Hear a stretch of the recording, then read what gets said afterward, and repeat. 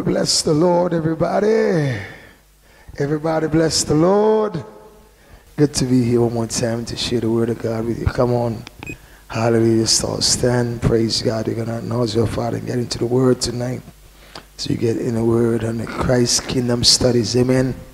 Praise God. Thank you for being here, and for those who are joining us online, thank you for taking the time out to connect with us to get the word in your spirit. Praise God. I believe as you extend your faith tonight, God will touch you in a deep way and help you to access great revelation of his power and demonstration of his spirit in your life. Amen. Praise God. Hallelujah. Come on, just lift those hands and let's just acknowledge your Heavenly Father. Father, we just thank you for this occasion to be here. We know if it had not been for you, hallelujah, this would not be possible. There's no us without you. You're the one who makes this meaningful and effective as we lean not to our understanding and trust you for guidance and for leadership. Oh God, you lead us into deeper and truth and revelation of your presence and will for our lives, oh God. And so we pray right now that every thought and imagination, feeling and view that exalts itself against your knowledge will be brought into captivity to obedience to you right now, that grace will be released to your people to understand. For without your grace, without your anointing, we cannot understand these things. Your Holy Spirit that you've given to us, oh God, gives us deep understanding, leads us into all truth, that we will know the truth, and the truth will set us free and bear fruit, and much fruit, and fruit that remains. So we thank you and give you the praise and the glory as we claim the victory right now in Jesus' name. Amen and amen. Praise God. Thank you all for coming. Praise God. You may be seated. And those who join us online, come on, let's get your notebook and your pen and call your friends and tell them it's time to get into the word of God. Amen. The gospel of the kingdom is the gospel that Jesus preached. We have put out a book on that. Need to encourage others to get in on the gospel that Jesus preached, because there's many nuggets of truth in it. Jesus every parable he spoke, every time he spoke the gospel of the kingdom, he spoke it in parables, and he gave the reason for this. Hallelujah. In Matthew chapter 13, as the disciples asked him, why do you speak to the people in parables? Why do you what? Speak to them in parables. The disciples, of course, they further investigated what these parables mean when they heard them, but they knew Jesus wasn't giving farming tips and talking about people and stewards and about vine and old wine skin. It was more using types and figures to demonstrate and illustrate a story, and there are hidden truths in those stories. Amen. Praise God. And the disciples, of course, knew that Jesus was intentionally stating it this way. Hallelujah. And so they, of course, asked him. It is Matthew chapter 13, verse 10. The disciples came and said to him, why do you speak to them? Why do you speak to them? Not to us. They said, they didn't say to us, why do you speak to us? But he said, why do you speak to them in parables? Hallelujah. Why do you what? Speak to them in parables. And he answered and said to them, and that's to his disciples there, not to mix up the them. He says, because it has been given to you, talking to his disciples, you, his disciples, to know the mysteries, are the hidden truths of the kingdom of heaven. But he says to them, that's to those who are just stand-byers and those who are just viewers and observers, who come to view, to see miracles and to just see what this man is about, but not really interested in true discipleship. Hallelujah. And so those, he says, it's not for them. Come on. It has not been given. And this is a very powerful statement he made in verse 12. He says, whoever has, to him more will be given, and he will have what? Abundance. But whoever does not have even what he has, will be taken from him. Come on now. Whoever what has, even what he has. So I know many persons look at this and say the rich will get richer and the poor will get poorer. And it bears some truth in it if you understand who is really the rich and who is really the poor. Hallelujah. Remember the way that the Lord states the word of how people are in terms of how God views them is different from how the world views them. Huh? And so you have to know really what it means. That's why we say it's spoken as a parable. But he said it's spoken as a parable to them because it's not given to them to know. The hidden secrets are the truths of the kingdom of God. He says, no, but it's to you. Those hidden truths will be revealed. Amen. For he says, whoever has, to him more will be given. And in other words, whoever has the hidden truths or the mysteries of the kingdom, hallelujah, more will be given to them. You know? Because if they really know the powerful nature of the gospel that Jesus is preaching and how that is really transforming their life, they will never settle with little. And we see a lot of people settling with little, so we realize that they really don't know the worth of the message. And many have even thought that read the parable and start to interpret it their way rather than how Jesus stated it. But we need to go back to what Jesus said to get the fullness here. It says, whoever has, to him more will be given. Whoever has, to him what? More. So what has what? What is they have? Huh? Right? The mystery of the kingdom, it says, more will be given to those who have, but those who what? Does not have, even what he has, his possessions, he says, will be taken from him. And that is in line of the opposition being present to ensure that happens. And we know who is the opposition, right? The adversary, Satan. And he says he going about as a roaring lion seeking whom he may devour. And of course, he's not here to do us any good. Hello, somebody. And so anyone who really understands this gospel that Jesus preached now will never settle for just a little bit and say, well, I just want a little bit just to make sure I just go through. I don't really need anymore. No, because you see, all those who Jesus spoke about that came into contact with this message and really knew its worth, Jesus' description about them was that they gave all they had to possess it. They what? They gave what? All they had to possess it. Come on now. Hello. And we see that in what is described about what was it? It was the talk about the point where we find the lost coin and the man with the field that he found that was filled with treasure and sold all he had. And the one we spoke about the pearl. So there are several parables on it we can highlight tonight just to give you the valuable pearl is in 45 to 46 in the same Matthew 13. Hallelujah. He spoke about that pearl. Hallelujah. And he also talked about the hidden treasure in verse 44. Hallelujah. Yes, from 44 to 47 basically covers it there. He says the kingdom of heaven is like treasure hidden in a field. Notice he said the kingdom of heaven is like the treasure.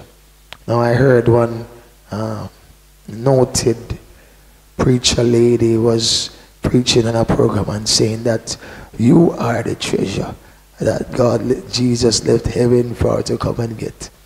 And so, of course she don't understand the parable, right? But it is stating clearly that it is not with the treasure. You need to understand this clearly. He says the kingdom of heaven is like treasure hidden in a field, which a man found. The man found that treasure he did not feel. And for joy over it, goes and do what? Sells all that he has and buys that field. We know that's not what Jesus did. He didn't sell all he had to buy us. But you know, persons will talk that because they make persons feel very important, you know. That's what Jesus did for us. Oh, you see how important we are? Yeah. But it's not, importance is not about us, it's about the kingdom. Notice the message. Watch this. It says, for joy over it. Joy over what? It, the treasure. He goes and sells all that he has and buys that field. He buys the field, but it's not the field he's selling all he have to buy. It's the treasure that's in the field. I wanted to take note of that because if you make those distinctions, I think it will help you to see it a little bit clearer. And it says, next one, it says, kingdom of heaven is like a merchant seeking beautiful pearls. He's seeking beautiful pearls. But he says, who when he had found one pearl of great price. It's not many beautiful pearls he found, as he was looking for many. But he found one. And that one that he found was of great. Notice, in this occasion, the merchant is looking for many. He's seeking many beautiful pearls, but only finds one of great price, and went and sold all he had to possess the one. You got to pay attention to that. Amen. So this again is not focusing on what Jesus did for us. It's focusing on what people should do to obtain the kingdom. And watch this again. He says again, the kingdom of heaven is like a dragnet. He's talking about the kingdom now and the separation of the persons that are drawn in. And the kingdom of God here in verse 47 is being described as being choosy over what kind it takes in. It's not taking in any and all kind, as many will say it. You know, look at this in verse 47. Again, the kingdom of heaven is like a dragnet that was cast into the sea and gathered some of every kind. It would seem from that initial part that it's saying it receives everybody of every kind can come in the kingdom.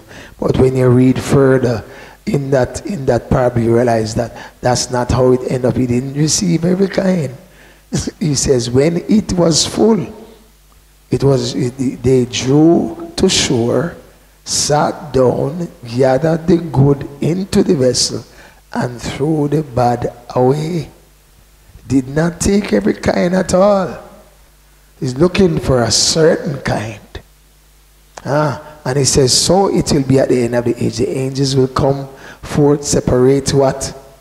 The wicked from among the just. Now, if you say all of us are sinners and all of us are wicked, then where is this separation coming up, separating the wicked from the just? It got nothing to do with you, man. It's just because God loves you.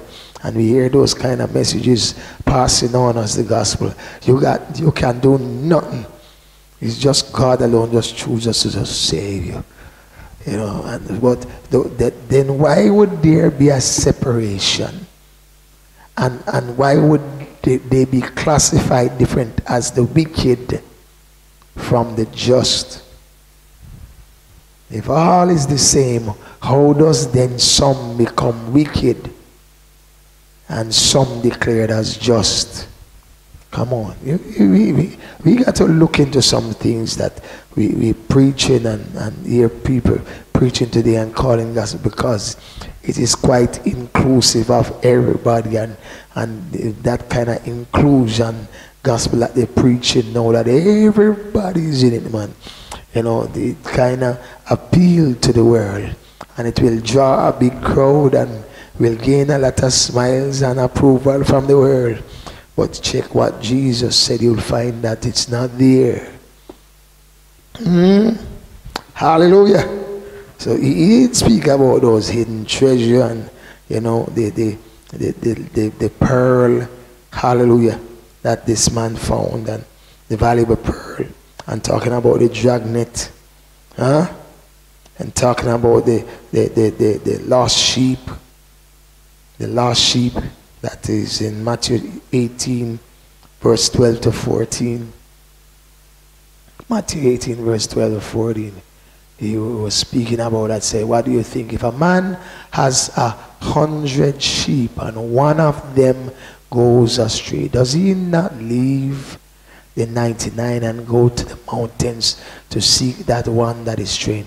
If he should find it, as surely I say to you, he rejoices over that one sheep than over the 99 that did not go astray. Even so, it is not the will of the Father who is in heaven that one of these what? No. If you think one of these little ones is everybody, then you would say then God missed it, man. Some that he will not to perish is still perishing. You know, he's missing. But he said, one of these little ones he's talking about. Those who are his sheep, and we know from parable that he gave, he stated two different kinds of people in the crowd, sheep and goats. Again, a distinction between two different kinds of animals representing two different kinds of people. And so if you go across there, no, we are all the same. God loves us all, and of course he loves us all. And of course Christ came and died for all of our sins, but all did not embrace this truth. And there's a reason why you embrace it and others have not. And you embracing the truth is what made the difference for you, and their rejection of the truth is what made them remain in that state and got waxed worse and worse in that state. So if you say then it has nothing to do with us, then all of us could be saved without us doing nothing. But it is sure that the response of one was different from the other, why they are placed in different categories and stated as different persons compared to the other. And so to say that it's all up to God, and you know, God loves us so much and he's going to save us because he loves us, is that really the gospel? No, it's not the gospel. So it appeals to the world because a lot of worldlians, as they would call them, would be glad to hear any Christian say, you know, we are just like you. There's no difference. But it is not true. It will appeal to them to feel better about themselves, and probably even better about you, including yourself with them in their level. But you need to make it clear and honestly declare to them that the state you are in, having been in Christ, is totally different from the state you are in being outside of Christ. And that will state either for salvation or condemnation, but it's not the same thing. And the kingdom of God is declaring God's means of governance, and everything that opposes his means of governance will be removed from his kingdom. Come on. Everything now, everything that God made is under his rule. Come on. But he said that he will remove. Look at this one. Look at this one first before we go to the next. It says in Matthew 25 verse 32 to 33, it says, all the nations will be gathered together before him, and he will separate them from one another as a shepherd divides his sheep from the goats. He's not saying the goats are, is what it says. He's dividing his sheep from the goats, and he will set the sheep on his right, but the goats on the left. And if you check through the study of scriptures, those who are placed on the left was not placed there for favor, was placed there for judgment and condemnation. and those who were placed on the right were placed for favor. And it is always, if you look through all the years that it says, you will see that consistent with what Jesus teach. Amen. And so he's revealing something to you here that we need to look into. Praise God. He said the king will say to those on the right hand, come you blessed of my Father, inherit what? The kingdom prepared for you from the foundation of the world. He says a kingdom is prepared for you, and it's time now for you to inherit it. Come on now, somebody. And he gives a reason for I was hungry and you gave me food. I was thirsty and you gave me drink. I was a stranger and you took me in. I was naked and you clothed me. I was sick. You visited me. I was in prison and you came to me. Hallelujah. No. Does that sound like he's saying to them, well, you know, it's because I love you, save. It's nothing good you do. You heard that message as the gospel though. It's nothing good you do that make you save. Is that what Jesus is saying here? Or is he saying because you did this, welcome, come into what? Inherit the kingdom the Father has prepared for you. You see that? No. That don't sound like the gospel we are hearing today. Not at all. And he says, for I was hungry and you gave me food. I was thirsty and you gave me drink. I was a stranger and you took me in. I was naked and you clothed me. I was sick, you visited me. I was in prison, you came to me. And follow the scripture here and see what the righteous will answer him saying. He didn't say the wicked answer him saying. He says the righteous answer him saying, Lord, when did we see you hungry? In other words, they are unaware of when they did that for the Lord. They are the righteous, but they are unaware of they doing that for the Lord. Listen to me good. You need to pay attention to it. He says, when did we see you hungry and feed you, or thirsty, give you to drink? When did we see you a stranger and take you in, or naked and clothe you? Or when did we see you sick or in prison and come to you? Come on now. And the king will answer and say to them what? As surely I say to you, in as much as you did it to what? Least of these who? Because that is the key now. Least of these who? Who is the brethren? Okay, you see, it's not just going on in a cinnamon and the world and just say, I did it for them. I go, hello. You need to understand who is the least. And when he says the least of whose brethren? His brethren. And we know he says his brethren, his brothers and sisters are those who do the will of his Father. In other words, they're of the household of faith.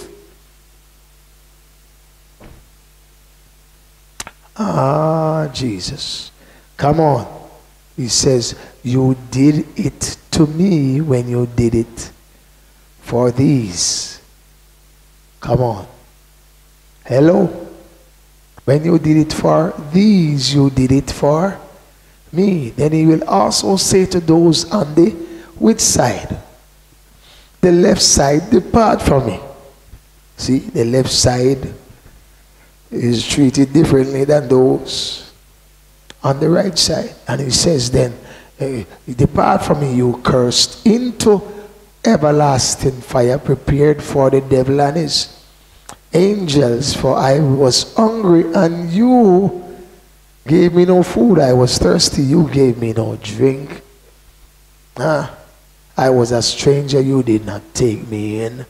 Naked, you did not clothe me. Sick and in prison, and you did not visit me. Then they will also answer him, saying, Lord, when did we see you hungry or thirsty, a stranger, naked or sick or in prison, and did not minister to you? In other words, they were saying, if we knew it was you anyway, we would do it, man. Come on now. Because Jesus is not here, man. What say he's not here? Only we here. Jesus is not here, man. But Jesus will answer them, you know. He says, then he will answer them, saying, surely I say to you, inasmuch you did it to what? One of the least of these. Now, when he's saying these, it was clear to them he's speaking about his brethren. And his brethren, as called sheep or wheat, is placed on his right, and is judging those on the left. Tell them what you did to the least of these, that's what you did to me.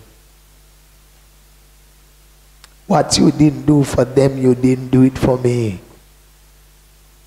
And they will go away into everlasting punishment, but the righteous into same thing as everlasting life, eternal life. We wanted to watch this, you know, because this is saying something that many don't want to declare, because they are trying to save persons' feelings, and while trying to save their feelings, souls are perishing. Souls are perishing because they have been given a band-aid to cover a deep wound. They have been given a band-aid to what? Cover a deep wound. It's like somebody dying and tell them, say, it's alright, man, everything is going to be alright, don't worry. You're doing fine. And the person there say, okay, I'm doing fine. And they're dying. Come on now. He says, these will go away into everlasting punishment. And that will be shocking to them, because they thought they were doing fine. But this judgment, they proved them wrong, that it was not fine.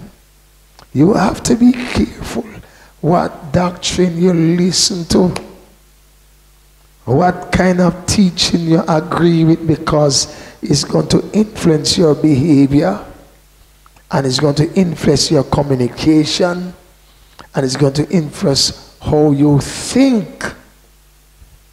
And how you think and you talk and you behave is what forms and carves your character. And it will either qualify or disqualify you from the kingdom. Come on, somebody. I want you to pay attention to this, because Jesus is drawing a line in the sand and showing through his teaching everybody is not in the same boat.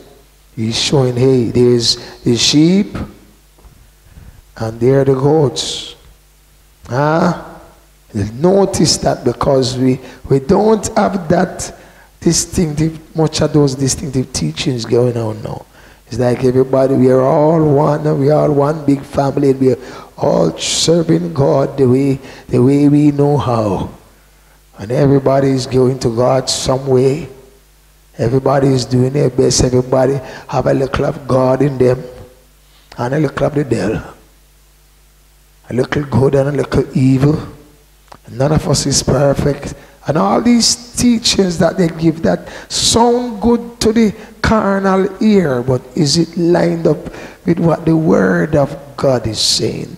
Does it line with what Jesus was teaching? Because if Jesus was teaching that, I can tell you, he would have a lot more friends and friendship from the world. But he says because he condemned the world, the sins, and exposes the sins of the world, then that's why the world hates him. He didn't do them wrong, but he's identifying and exposing that what they're doing is wrong. And that was something that even Jesus' brothers who did not believe on him, he of course was saying to them, the world love you, but they don't love me. You can go anywhere with them and they're all right, man, but when I come along, the atmosphere shift. Watch this, what Jesus was saying here in St. John 7, even of his brothers. So Jesus had brothers because Mary had other children after having Jesus. And so these grew up as brothers to Jesus in the flesh. But they were not believers, because they didn't believe he was the Christ. Of course, then they have their own version in their mind, or opinions that they have about his coming about as something fishy went on with mom. And somehow they find this excuse to say God did it. Hello, somebody. So the brothers did not believe in him. It says it in St. John 7 verse 5. St. John 7 verse 5 to 8. He says, then for even his brothers did not believe in him. Whose brothers? Jesus' brothers. He says, then Jesus said to them, my time has not yet come, but your time is always ready. Your time is what? In other words, the world always welcome you, but they don't always welcome me. And he gives the reason why don't they welcome him. He said the world cannot hate you. If the world cannot hate his brothers, why do they hate him? It is stated there. He says, but it hates me because I testify of it that its works are evil. You see, you can have any amount of friendship with the world if you don't tell them their works are evil. And many of those called today new Christians have a lot of worldly friends that they don't tell that their works are evil. It would not be friendly, they say. It would not be nice to keep on exposing and speaking about the things they do. We just got to learn to get along together. Obviously, Jesus did not learn that lesson. Or that wasn't a lesson that Jesus was teaching. Because I think these new age teachers are bringing up some new bred believers that are not really believers at all, but bearing the name. Watch this. Because Jesus says he couldn't go as he chose to these major religious functions. And it's a religious function. It's not a function for Rome. Though they are under Rome's rulership, it's a function for Jews, religious Jews. And he's saying, you can go up to the feast quickly, anytime, but I can't go up there. Come on, he said, you go up to the feast.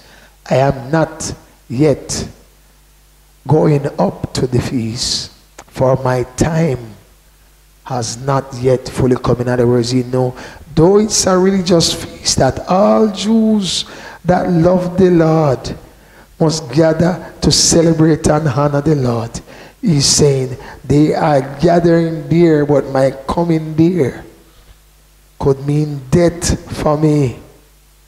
From who? The same ones gathering to honor the Lord in the feast. This wasn't Romans that Jesus was speaking about. He can't go to their function. This was Jews. It's like the religious church having a major function, and you hear they say, then Apostle, you're not going to be there. I say, you can't go there. You can't. You have to socialize with other believers. You have to go there.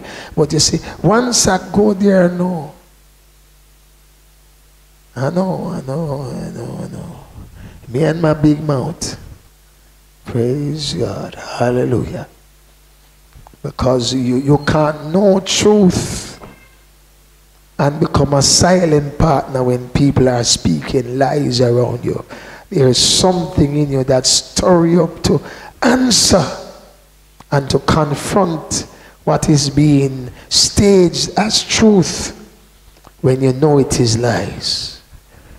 And there's a passion for those who are truly born of God, that they cannot allow any form of lies to be paraded as truth in their midst and remain silent.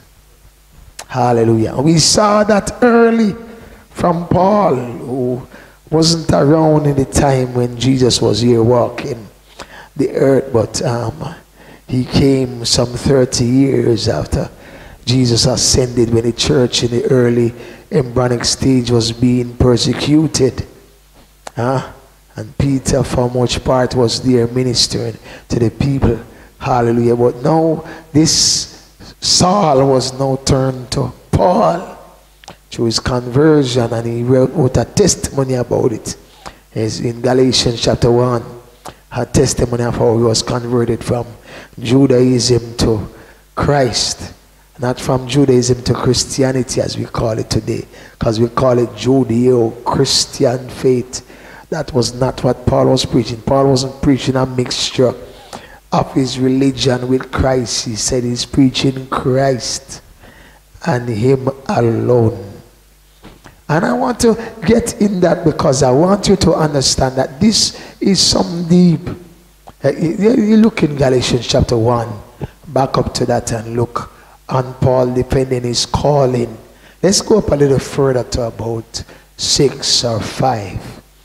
Hallelujah. In Galatians 1. Hallelujah. Ah, yes. Praise God. Yes, verse 6. He says, I marvel that you are what? Turning so soon from him. From what? No, he's not turning from it. He's not turning from a religion. What Paul said, what Paul says, turning from him, a person. Who is this person?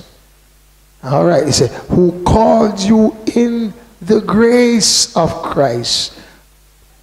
He says, God called you in the grace of Christ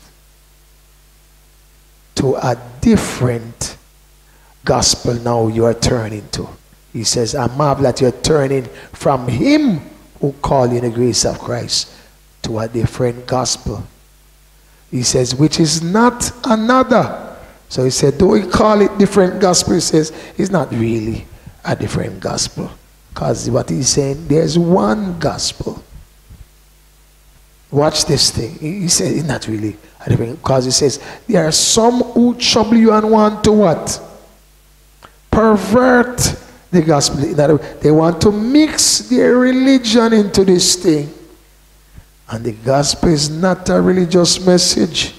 I want you to understand this clearly.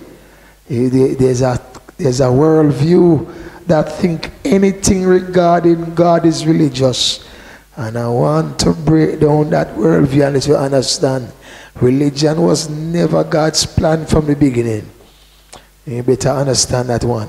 And religion was only introduced in a time when man had been severed from God, and steps were being taken to put man into a position to understand the need for reconciliation.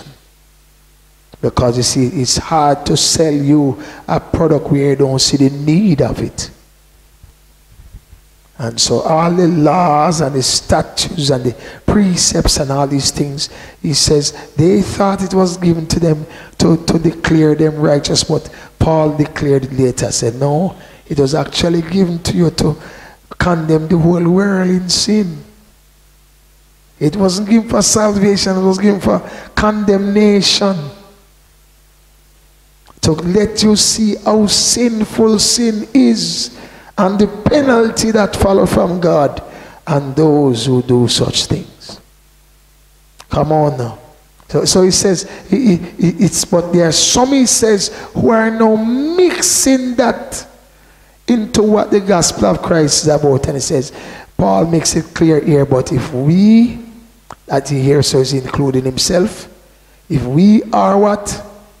An angel from heaven preach any other gospel to you than we have preached to you, let him be accursed. Come on, and Paul repeats that in the following verse. Hallelujah. Yes.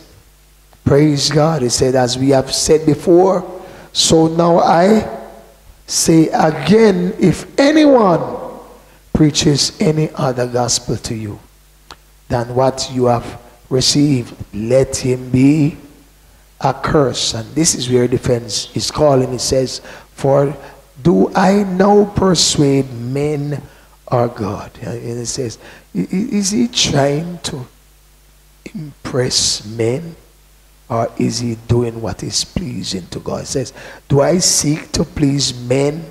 For if I still please men, I would not be a bondservant of Christ. But I make known to you, brethren, that the gospel which was preached by me is not according to man. Take note of that. The gospel which was preached by me is not according to man. In other words, man didn't sit down and pen this thing together and say, no, this is what we're going to preach to the people. This wasn't put together by well-witty, savvy, theological scholars that just have a lot of wealth of knowledge in scriptures. He said, check out this thing. He says, this came by revelation. He says, I did not receive it from man, nor was I taught it, but it came through what?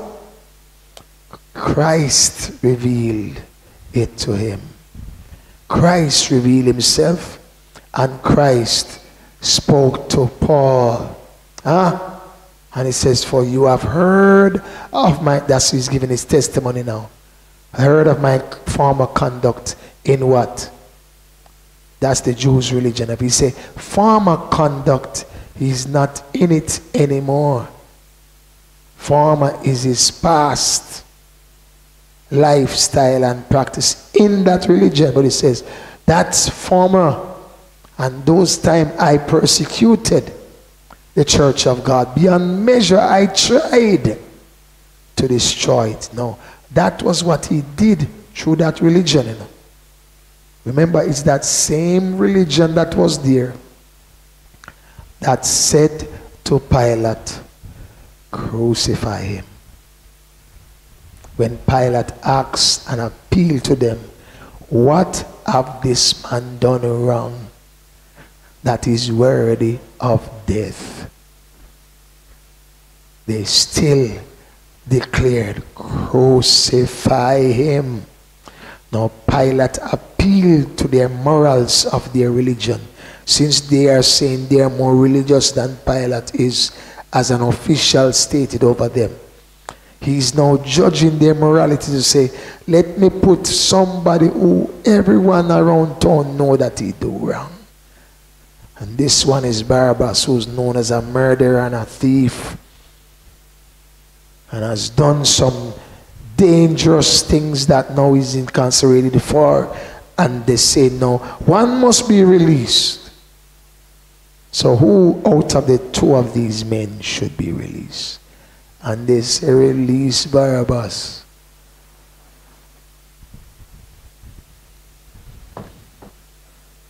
Come on, somebody. Where is the morals? Here is the morality that should guide their decision. Was that coming from their religion? The same religion they say in Christianity birth out of. Does evil produce good?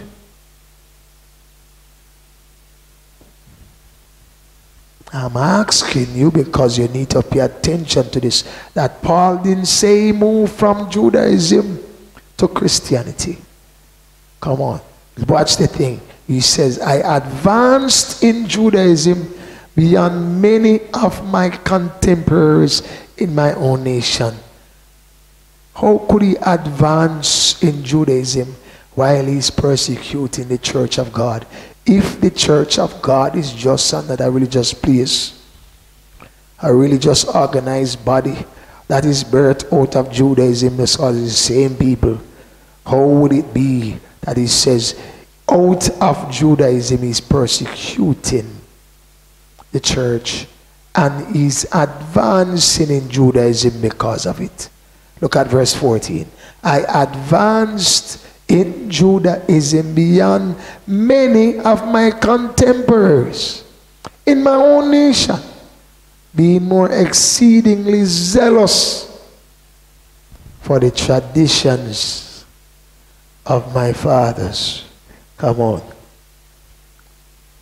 Come on. These traditions that they had, he thought that he was guarding these traditions he had from his religion. And they believed his religion was given to them by God. Oh my God. Come on now. But God never gave them the law for religion.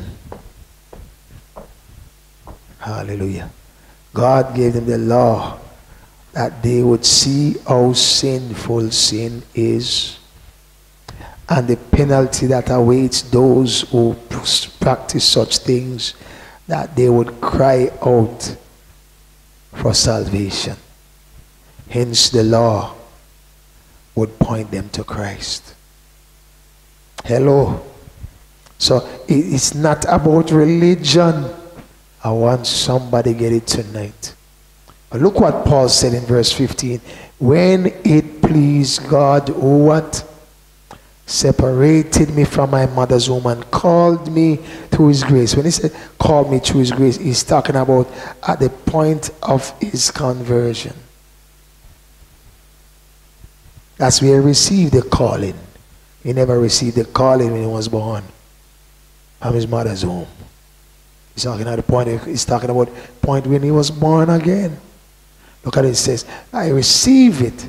He called me through his grace to reveal his son where? In me. Come on. The son was not in him when he was persecuting the church. See? He was pretty much zealous about his religion, but it was nothing to this Christ, this Jesus being the Christ. He believed that someone else is the Christ, but not this Jesus, as he was told by the fathers, the elders in his religion. And so he says, now God revealed his son in him, that I might preach who? Preach him. Him who? Christ.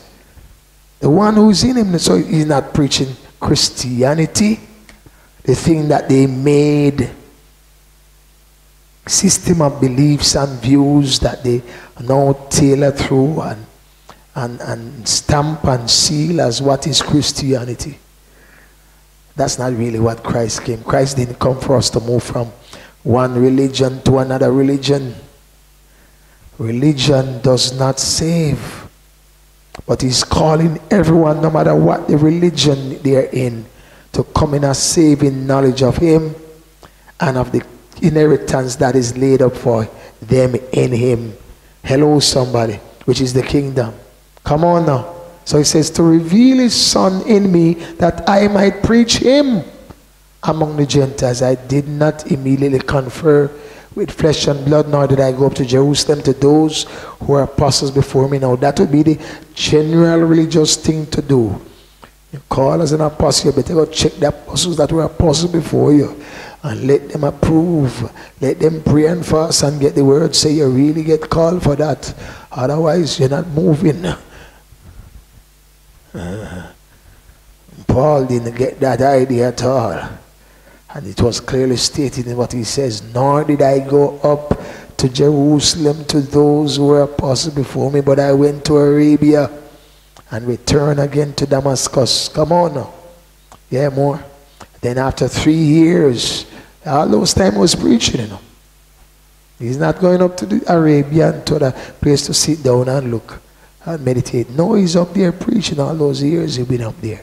Then after 3 years, he said, I went up to Jerusalem to see who? No, he don't go up there to see all the apostles, you know. He said, I went to see Peter. There's a connection with him going to see Peter because Peter had that initial call to bring this to the Gentiles, you know. Unlike many of the other apostles, Peter got that vision and that word, you know. And Lord told him, say, kill and eat. And he said, I will not eat. And the Lord was showing him, said, Gentiles will be brought into this thing. Will be brought into the new faith. And they must have now faith in Christ. Is not in the religion. Watch the thing. Then after 3 years, went up to Jerusalem. See, Peter remained with him 15 days, but I saw none of the other apostles except James, the Lord's brother. Now concerning the things which I write to you, indeed before God, I do not lie. And then chapter 2, Paul states clearly said, you know, all things running well, you know, till, you know, Peter was there with him to oversee the work, because Peter is then seeing something being done that he was called to do in that year, but hesitant to step out to do it. And God raised up this young man now to step out boldly and do the thing. And Peter, of course, is looking at the work and saying, my, he's just looking at the wonders of God working, bringing the Gentiles in. Come on now. But he himself slipped in the midst there with some other belief and view showing up that of course was perverting what was being done there by Paul. And Paul didn't spare words to come out and show clearly that he's not putting up with that, not for a minute. Come on, somebody. You see that? It's in the, that's in Galatians 2 verse 11, when Peter had come to Antioch. Hallelujah. It was Antioch. They said they were first called Christians. And he said, I withstood him to his face because he was to be blamed. For before certain men came from James, he would eat with the Gentiles. But when they came, he withdrew and separated himself, fearing those who were of the circumcision. And it has to do with religion right there. And the rest of the Jews also what? Played the hypocrite with him, so that even Barnabas was carried away with their hypocrisy. Come on, somebody. You seeing it? But when I saw that what? They were not straightforward about what? The truth of the gospel. That was the earlier stage of perversion trying to creep into the gospel. You know? And Paul said, even though it's Peter that the Lord spoke highly of and is recorded in the gospel of what Christ spoke about him, and Paul said, I don't care who he is. When it comes to the gospel, he's going to defend it to the T. And she'll say, that's not the gospel. It's not the Jewish religion mixing into this with Christ. Come on, somebody. Somebody need to understand this, why this became an issue for Paul, that he would speak so openly, rebuking Peter before the congregation there, and others that joined him. He says, but when I saw that they were not straightforward about the truth of the gospel, I said to Peter before them all, not privately, before them all, if you, being a Jew, live in the manner of Gentiles and not as the Jew, why do you compel Gentiles to live as Jews? In other words, when you withdraw, aren't you saying then you as a Jew have a better salvation than the Gentiles? Come on. You know that that is still being stated today. And that's why people will say, you know, we got to send things abroad to Israel. Because we got to send things abroad to Israel, because remember, they are God's people. And if you do it for them, then God will bless you. Where you get that from? Did Jesus tell you that? Did Jesus preach that as part of the gospel? And where did these preachers now get this revelation from? Come on now. Paul did not affirm that kind of behavior that they are showing, that Jews who are Christians are somehow much more favored than Gentiles. And if you do something for them, some blessing is going to reach you than if you do it for another Gentile believer. Not so.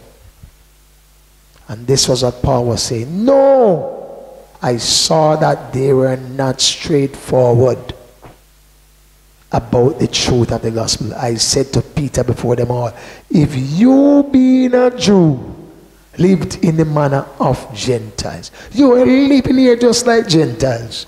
You wasn't living here like a Jew, and you was well saved with them, until you see some Jew come down. Then you want to show some distinction. Come on now. Have yourself amongst them as a Jew, like you have some right of righteousness better than they do. He says, no, not. Why are you compelling them to live as you know? We, he says, including himself with Peter, he says, we who are Jews by nature, not through the flesh, and not sinners of the Gentiles, we are not uncircumcised as they were before. He says, knowing that a man is not justified by what? Those laws is what they made the religion of. And he says, the law was not given to justify you. It was not given to make you righteous. It was actually given to point out your sin and to show the condemnation that will follow to those who practice such things. So it wasn't offering salvation. So even when they used it as a religion, it still goes to prove that religion does not save.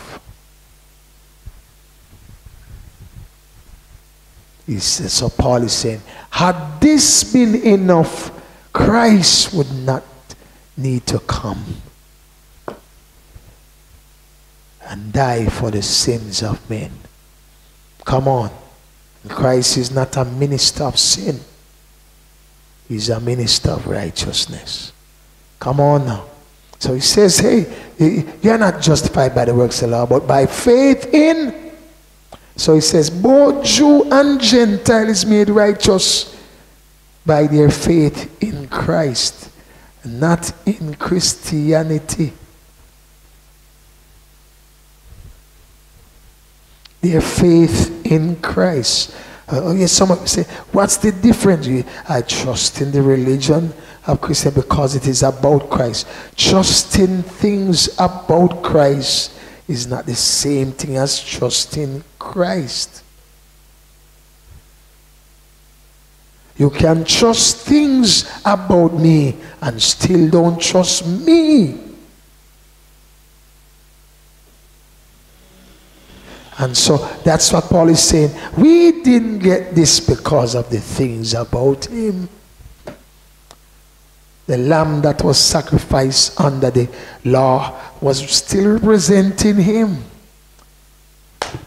But he says that representation did not bring full coverage for us to enter the Holy of Holies. Only the high priest could go on our behalf. We couldn't go in there. And the high priest only could go in there one time out of a year. So when did we ever get to go into the Holies of Holies? No time under the law. Only the high priest would go once out of a year. So my God, if that high priest serve as a high priest 20 years, you go 20 times out in life. 20 days. Come on now. Huh? Come on, man.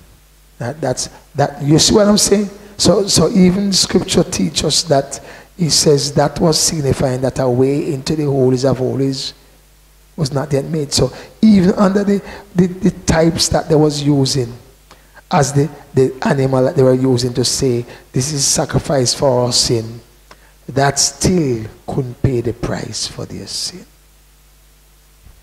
It was only used as an illustration to something that would come. And now Christ come. And they say it's not him. Hello? you get it? So that's why I said there are all these saying that they are in for it, but they were using animal. And how can animal pay for the sin of man when it's not animal sin? Man sin, and is a man need to die. I can't kill your brother and then go to the court and said, here, Your Honor, bring my goat for this person's dead brother that I kill. And they can kill this goat and will be even today. Come on now, somebody. That would make no sense. That would not be justice. You see, if a man sin, a man would have to die. And so all those blood sacrifices of goats and ox and rams could not really atone for sin. It was still pointing to Christ who would atone for their sin. Got it? Hello? There it is in Hebrews 10, verse 4 to 5. He says, for it is not possible that the blood of bulls and goats could take away sins. It is not possible that the blood of bulls and goats could take away sin. He says, therefore, when he came into the world, he said, sacrifice and offering you did not desire. So where all this sacrifice and offering come from with the blood of bull and goats? And he said, you never desire it. Religion. Come on. But a body you have prepared for me. Hallelujah. You prepared a body for me to come and accomplish this task. Set the record straight. Get back things in line. Restore what was lost. Come on, somebody. Bring to life what was made dead.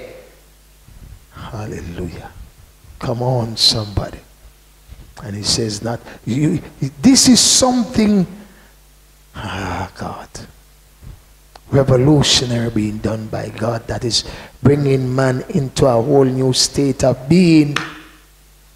It's more than just saying I forgive you. Come on. It's more than just saying I forgive you. You have to look at the whole thing of what is done here. Glory to God. Hallelujah. and know that he's giving his life to you. He's what? Giving his life to you. Glory to God. Don't you see? We are all slated still to die. We are all slated still to die. So since Jesus died, what happened? Nobody who believes in the Lord have never died. Of course they still die. Come on. Because it is still slated for us to die. But so what did we get out of the deal then if we still die? You see? Eternal life. That's right, girl. You got it. In other words, he's given to us his life, that this in spite of what the word of God is saying, the soul that sinneth shall surely die. And God can't take back the word. You did sin, so you must die. And God not taking back that word, you know. So that word is not taken back, so you still taste of death. But he coming and taste of death for you is releasing a new life to you, that your death is not the end of it. Oh God. Come on somebody. But he's giving you a new life.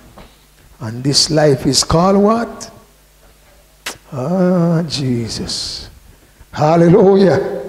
It's the God kind of life. Come on, somebody.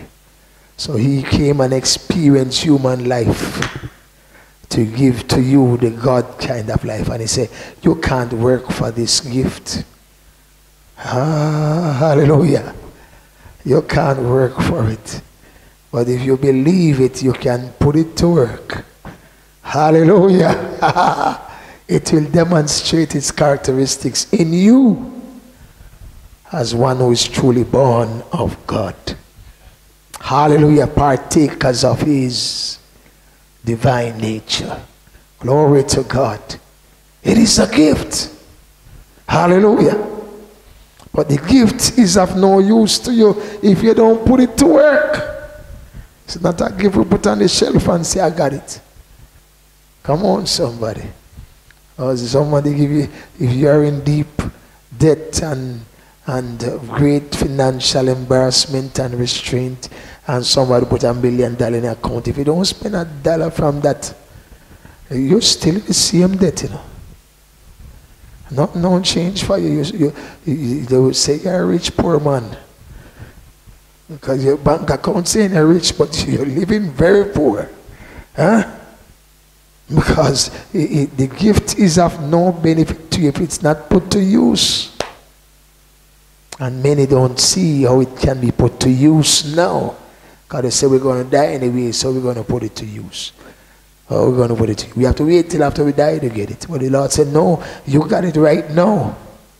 Those who have Christ have that life. Ah, Jesus. He said that in 1 John 5, verse 9 to 13. We give him that several times, but we give it again and again. For those who will join us online or never heard it that way, they can quote the scriptures, take that pen and pad and write it down and look at it. Hear what the Lord is saying. He's not saying you're going to have eternal life. He says, those who have the Son have that life. Come on now. Huh? And so he said, if you have it now, can you put it to use? So how do you put that to use? Come on.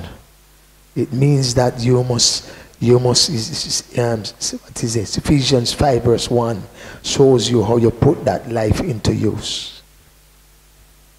How you put that life into use. Ephesians 5 verse 1 say, be imitators of God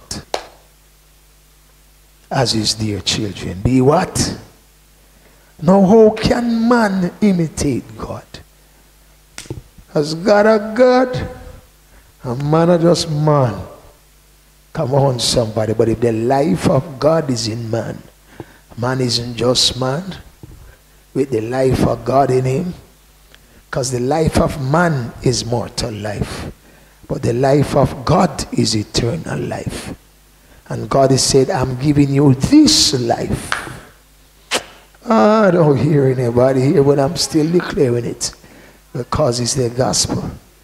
It's the gospel of God reigning in you and through you. Glory to God. And if you embrace that, then something supernatural starts to happen on the inside of you. You know that it's bigger than you of what is happening, because you know you have found your true identity and purpose in him. Hallelujah. Your life is hid in him. Glory to God. Come on. Hallelujah. So he said, anyone who have the Son have that life. And God gave the testimony that the Son is that life and comes to give you that life. So he didn't come merely, as it is preached, that he come to just die for our sin. And so if he died for our sin, and sin brought death, then why are we still dying? You see? If he came to die for a sin, and his sin brought death, correct? Because he said, by one man's sin, death came upon all. And by one man's righteousness, life came upon all.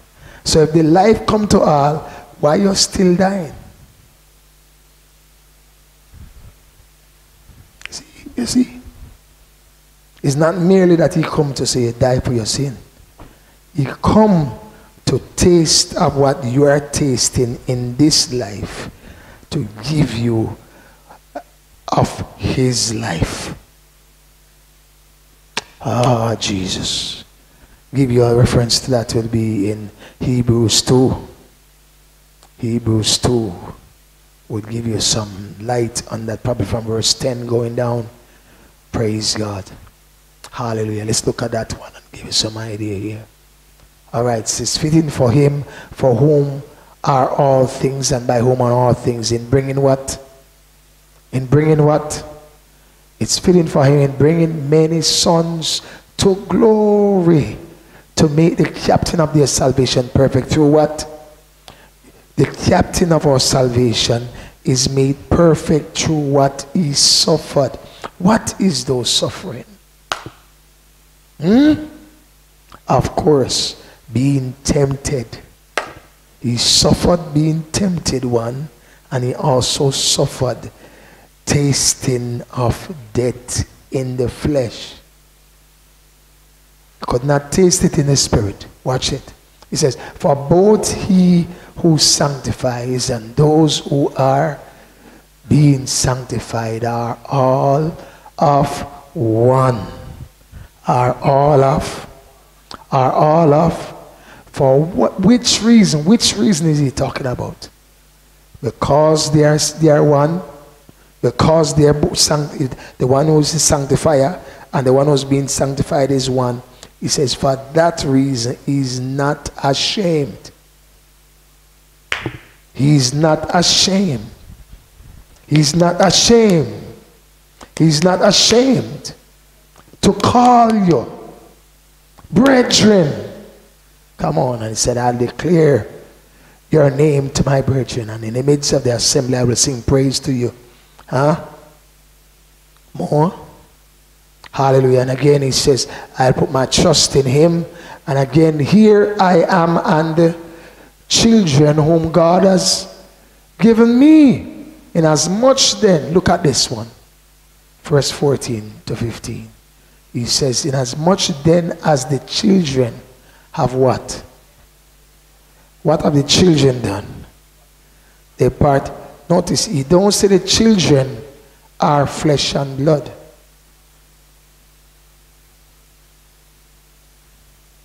He doesn't say the children are flesh and blood. He says the children have experienced life in that form. He then had to experience it in that form. For them to experience life now in his form.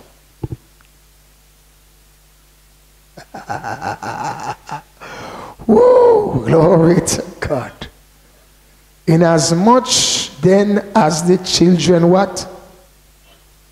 The children have partaken of flesh and blood. They have experienced what it is to live in a flesh and blood body. He says he himself likewise shared that experience of living in a flesh and blood body. That what? Through death. Through death. How did he experience death? Through that flesh and blood body. That through death he might destroy him who had the power of death, that is the devil, and release those who through fear of death were all their lifetime subject to what? To bondage. Come on, somebody. What bondage you were subjected to? Fear of death. Look at it. The verse does say it. All their lifetime. Come on. They are subject to fear of death. For indeed he does not give aid to angels, but he does give aid to who? Seed of Abraham. No. He gives aid to the seed of Abraham. Who is the seed of Abraham? Christ. Come on. Therefore in all things he had to be made. He had to be made like his brethren, that he might be a merciful and faithful high priest in things pertaining to God, and to make propitiation for the sins of the people, that in that he himself has suffered, being what he suffered.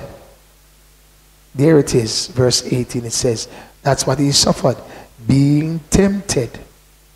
For in that he himself has suffered, being tempted, he is able to aid those who are tempted. Now, the aid those who are tempted is not aiding those who sin, as some suppose it and say it and teach it as in helping us. Can you know we are sinner? That's why him die if we make sin get forgiven. So we sin again, but he knows that we're going to sin, so he died for us sin to be forgiven. No, he says, he came to experience other life in flesh. He says, suffered being tempted, is able to help you who are being tempted. Now, you know, it's not helping you who are being tempted to sin. It's helping you who are being tempted not to sin. Because he was tempted in all ways, without sin. Come on, somebody. So he said, then he's the fit and perfect high priest. Come on now. Now, under the old covenant and the old religion setting of the Jewish faith, the high priest was not perfect.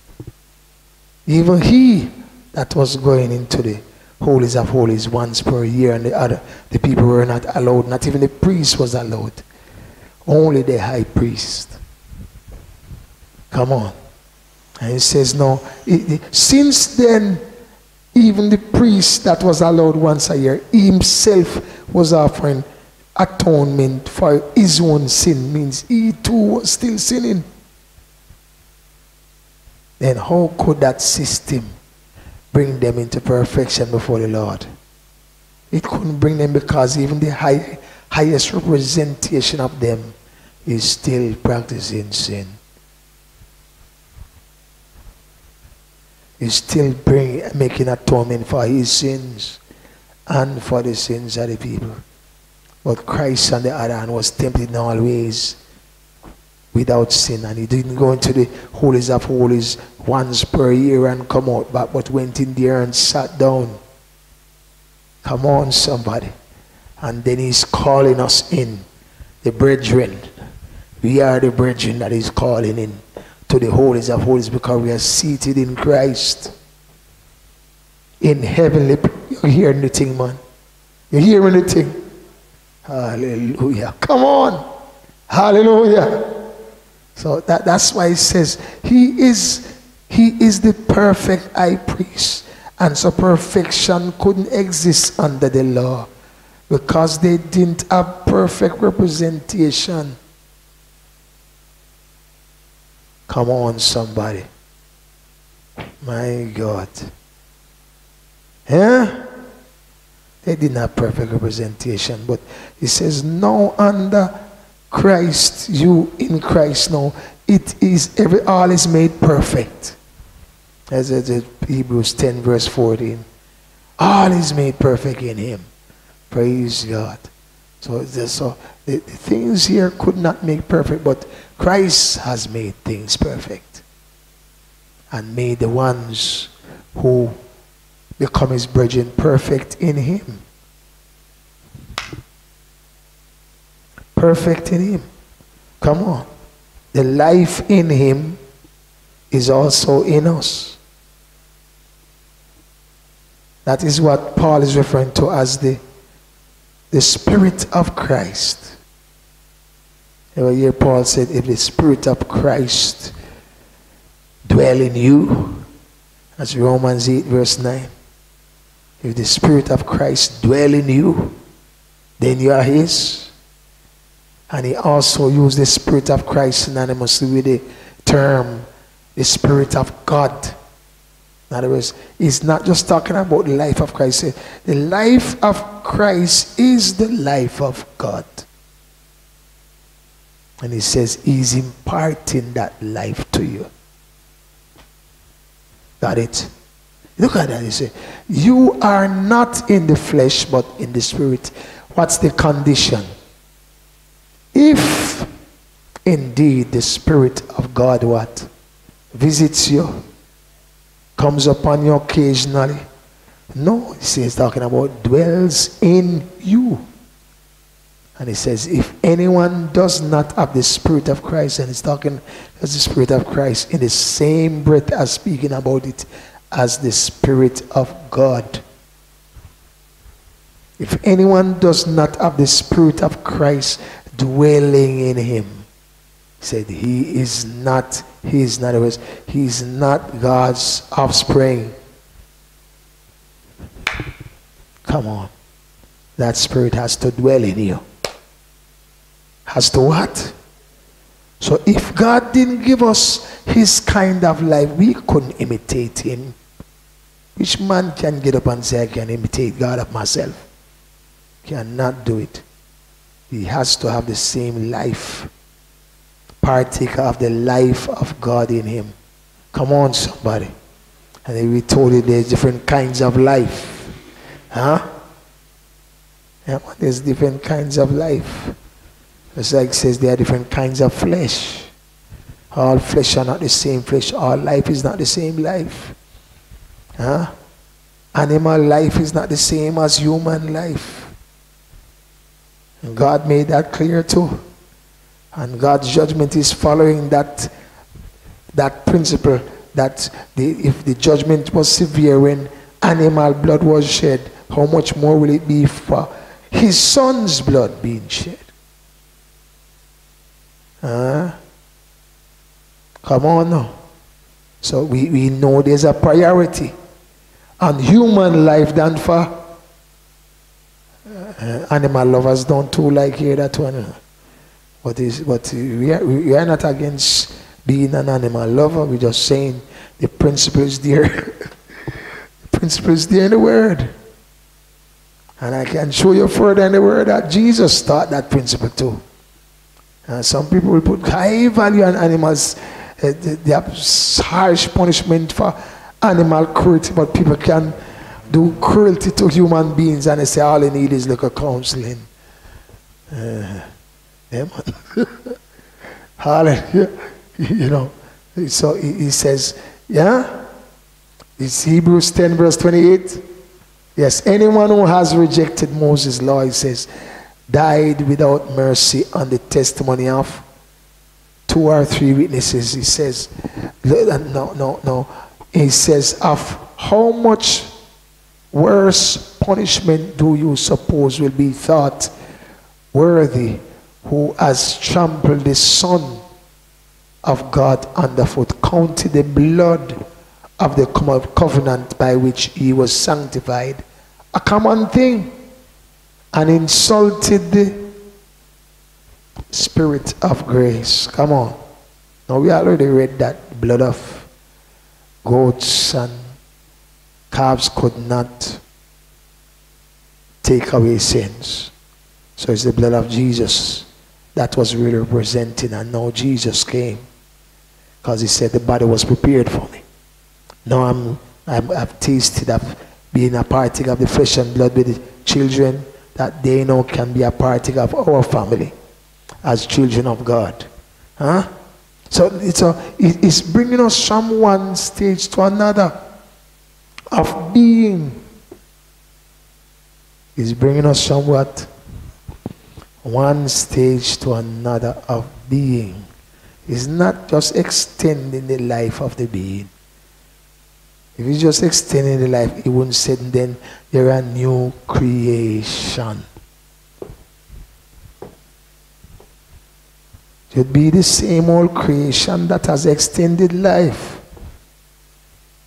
But he says, a new creation is saying a new species of being. And you take apart that word that they use there. It says he is a new creation. All things have passed away. Behold, all things, not some things. If some things have changed, then he's still just human with some new things about him.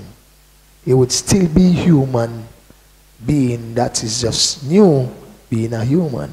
But he says, all things become new. It's not some things change about him. So you can't say he's just come back as a human again. As though he was from the beginning. No, he said all things. So that's why John is saying in 1 John 3 verse 3 and 4, I believe he said there that now we are children of God. Huh? Now we are children of God. Come on. Hallelujah. Hallelujah. All right. I said verse 3. All right. Let's take it from verse 1 then. Behold, what manner of love the Father has bestowed on us, that we should be called children of God. Therefore, the world does not know us. Why doesn't the world doesn't know us? Because the world doesn't know him. He says, look at verse 2. He says, beloved, now we are children of God. It has not yet been revealed what? What we shall be. No, you know it's revealed to us already what human is. So it cannot be that we're still going to come back as human. I say, what it has not yet been revealed what we shall be. If it says new creation, and we know this creation already, what is the new going to be? John is saying, we don't know.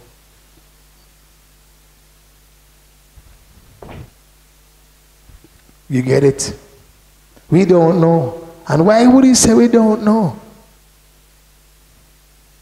Because he says, he who is God, we in our human form have never seen him in his form.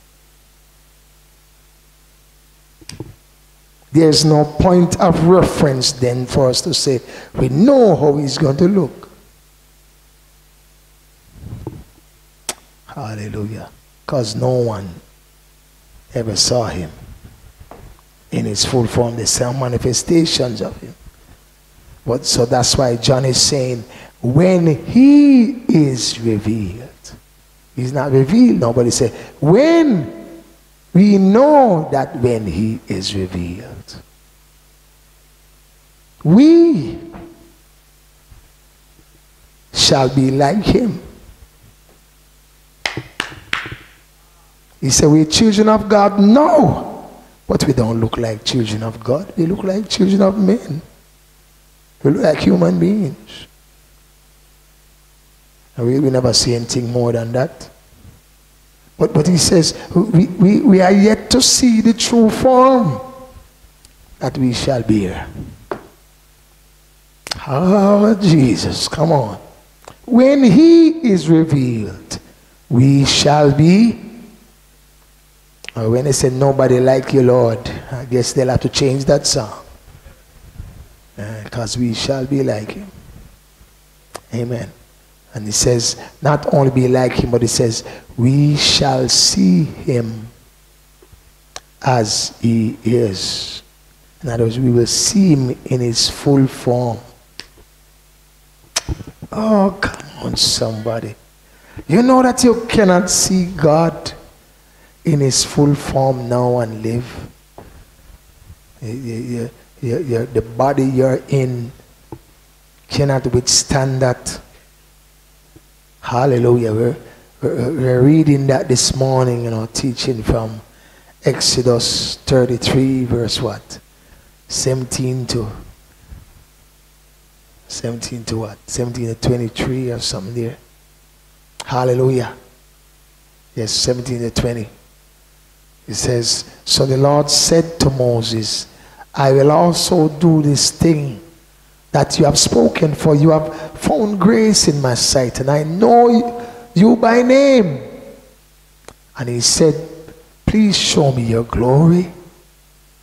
Then he said, I will make all my goodness pass before you, and I will proclaim the name of the Lord before you. And I will be gracious to whom I will be gracious, and I will have what? Compassion on whom I will have compassion. But he said, you cannot see me. You cannot see my face. For no man shall see me and live.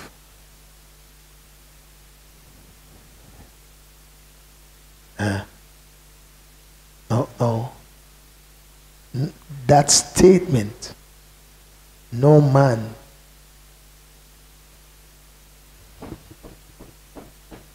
I said that statement, no man, is talking about human. He said, you being in human form cannot see God and live. Hallelujah. So what the Lord had to do, put him in a cleft of a rock and cover it there with his hand and walk by, and when he's about to totally leave him, then he put his hand away and let him see the backside of the glory passing. In other words, in seeing God's glory ending from behind. And my God, the man's face is shining, that people are terrified to look in his face. In other words, the glory that his body picked up from seeing just the fading end of God's glory was shining on his face. In other words, if the full radiance catch the man, oh, you don't understand this thing. Come on, somebody. And he had to be wearing veil over his face so many days for that glory to just fade out. And he saw the fading glory of God. And I was God turning back. Is the back end of God's glory, Moses, You only see back, and your face they shine. Much more people see him face to face. Come on, somebody. You hearing me here? Jesus. And he says, Moses did not know that the skin of his face shone while he talked with him. Moses didn't know that the skin of his face was shining. And when he come before the people and people him running and hiding, and he's wondering what happened to him. Hallelujah. And he saw that they were terrified. He had to wear a veil over his face until that faded out. Come on, that was the fading glory. Come on, somebody. You're not hearing this word tonight. Huh? That was a fading one, man. Come on. Hello. He says, so Aaron and all the children of Israel saw Moses. Behold, the skin of his face shone, and they were afraid to come near him. Come on. And Moses called to them, and Aaron and all the rulers of the congregation returned to him. Even Aaron was afraid to come to him. Aaron and all the rulers of the congregation returned to him. Moses talked with them, and afterwards the children of Israel came near, and he gave them as commandments all the Lord had spoken with him on Mount Sinai. And when Moses had finished speaking with them, he put a veil on his face. Hallelujah. He hid the thing because it was terrifying them. Just the fading part of God's glory that catch on Moses' face. Terrifying them. Much more they say the full. Oh, Jesus. And man had to wear a veil over his face like he's a bride waiting to be wedded. Hiding face from the people that he's leading because they are terrified by light beaming out of his face. Come on now, somebody. So where you see if God's full range glory show up? You say this body can't manage it. And not at all. Come on. Hello. And so, Jesus. Come on. You never see God in his full form. If you see him in his full form, or you want to stand up with him now and say, these are the children in face of him. Come on now. Hello. My God, somebody ought to have a praise on it, man. Lord have mercy. I'll get better praise than a book. Praise God. But God is a good God. I have to understand the thing. So when you embrace the word of God, it must do something to your inside, man. Hallelujah. Praise God. To know, say, God put me on such a plan, man. My God, and say, Richard, that's what they call you in your flesh, you know. But I have a new name for you. Nobody don't know about me. Hallelujah. And he said, when I call, you will know, says you are calling. Hallelujah. Oh my God. And them think they're there? Yes, man. Praise God. He said, I have a name for you. Praise God. Huh? No one has seen God. John 1 verse 18 says, no one has seen God at any time. The only begotten Son who is in the bosom of the Father. He has what? Declared him, revealed him, testified of him. Huh? Praise God. And so he says, we then know the Father through the Son. But then the Son is saying, the time is coming, we will see him as he is. Hallelujah. Glory to God. Face to face. Come on now. Glory to God. And he said that glory is in the face. We see that glory in the face of Jesus Christ. We what? We see that glory in the face of Jesus Christ. And it's not a fading glory. It is a exceeding glory. 2 Corinthians 4 verse 6, for it is God who commanded light to shine out of darkness, who has shone in where? Our hearts, to give the light. Hallelujah. That light, this light is not just, is not light like light from bulb. It says, light of the knowledge of the glory. Light of the knowledge of the glory of God. In where? In the face of Jesus Christ. Come on, somebody. And I tell you, it will be awesome to stand in the face of Jesus Christ and see him as he is. He said, in all his glory. Come on, somebody. In all his, yeah, man, when they were about to crucify him, he was telling them, and I said, you will see the Son of Man coming in the clouds, man. In all his glory. And he said, then we go and say that time, they go and say, no, it's not him. No, man, you have to bow your knee and say, truly, he is Lord. Come on, somebody. Every knee shall bow, and every tongue will confess that he is.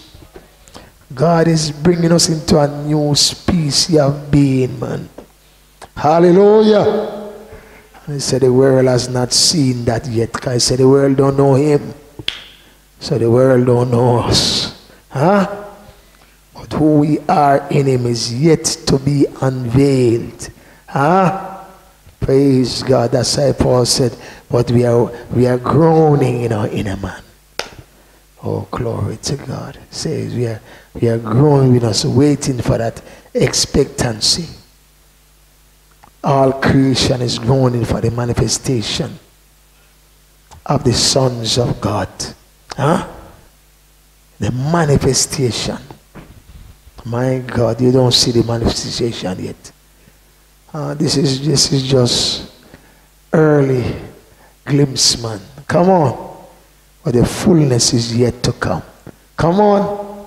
Romans 8, verse 20 to 22 says, for the creation was subject to futility, not willingly, because of him who subjected in hope, because the creation itself also will be delivered from the bondage of corruption, that's decay and death, into what? The glorious liberty of who? The children of God. For we know that the whole creation groans and labors with burnt pangs together until now. Come on, give me some more there.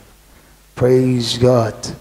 And he says, not only that, but we also who have the what?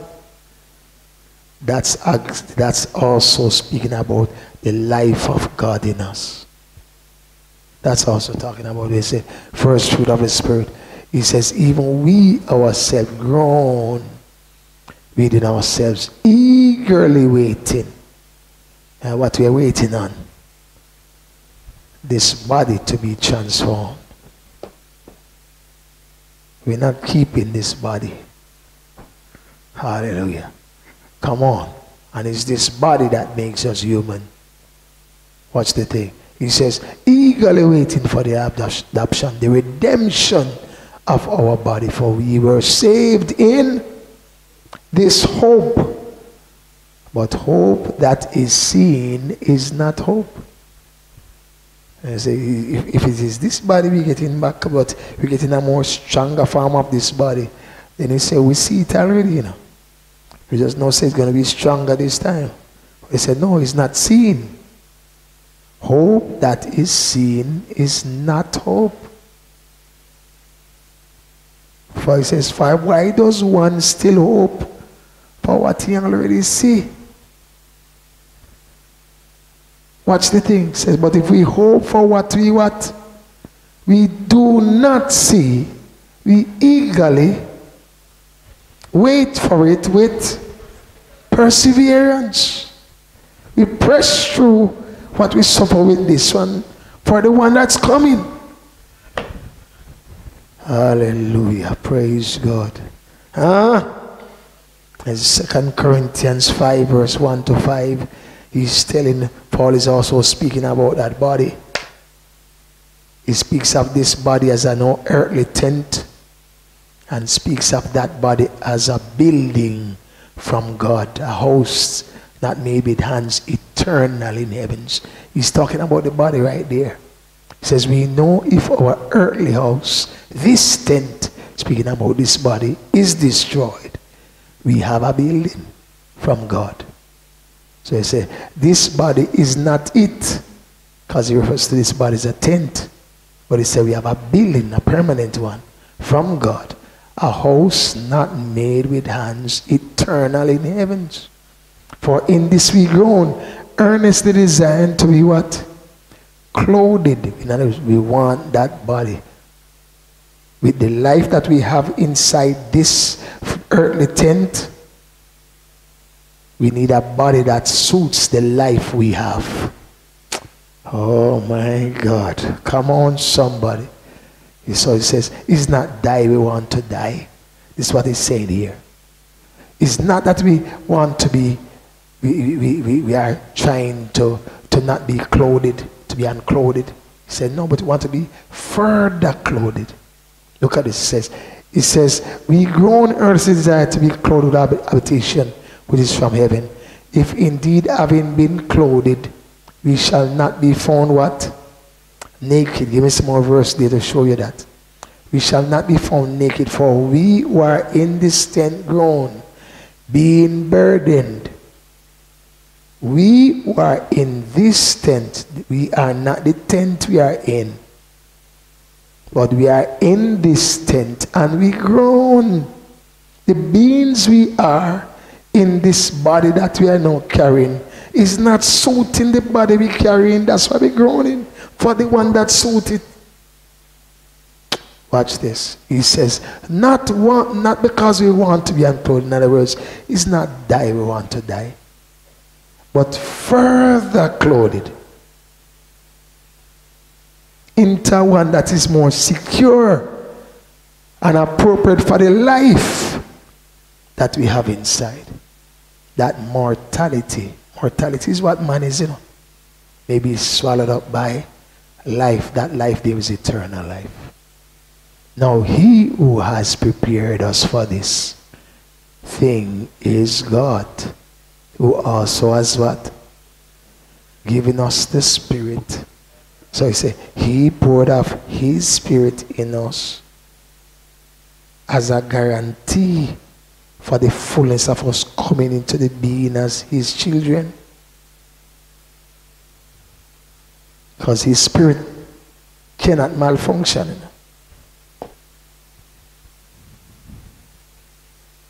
And so this is the key with the scripture where the Lord said to the Jews that they shall be my people, because it says, I will put my Spirit in them. If his Spirit is not in us, how do we perform like him? We cannot do it.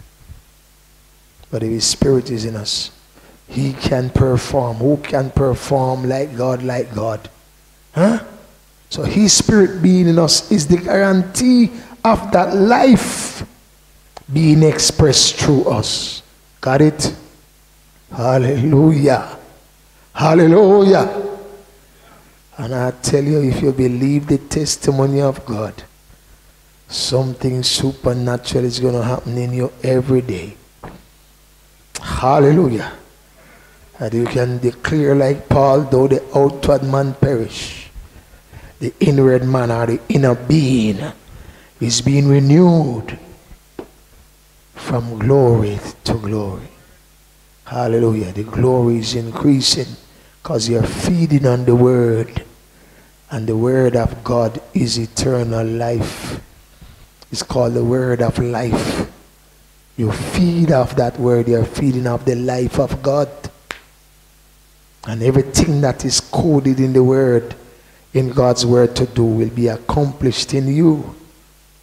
Because God's word cannot return to him void. It must accomplish what he's saying it for to do. So that takes the stress off you trying to be like God. That's when you leave out a religion, when you stop trying to be like God and you just allow God to be God in you.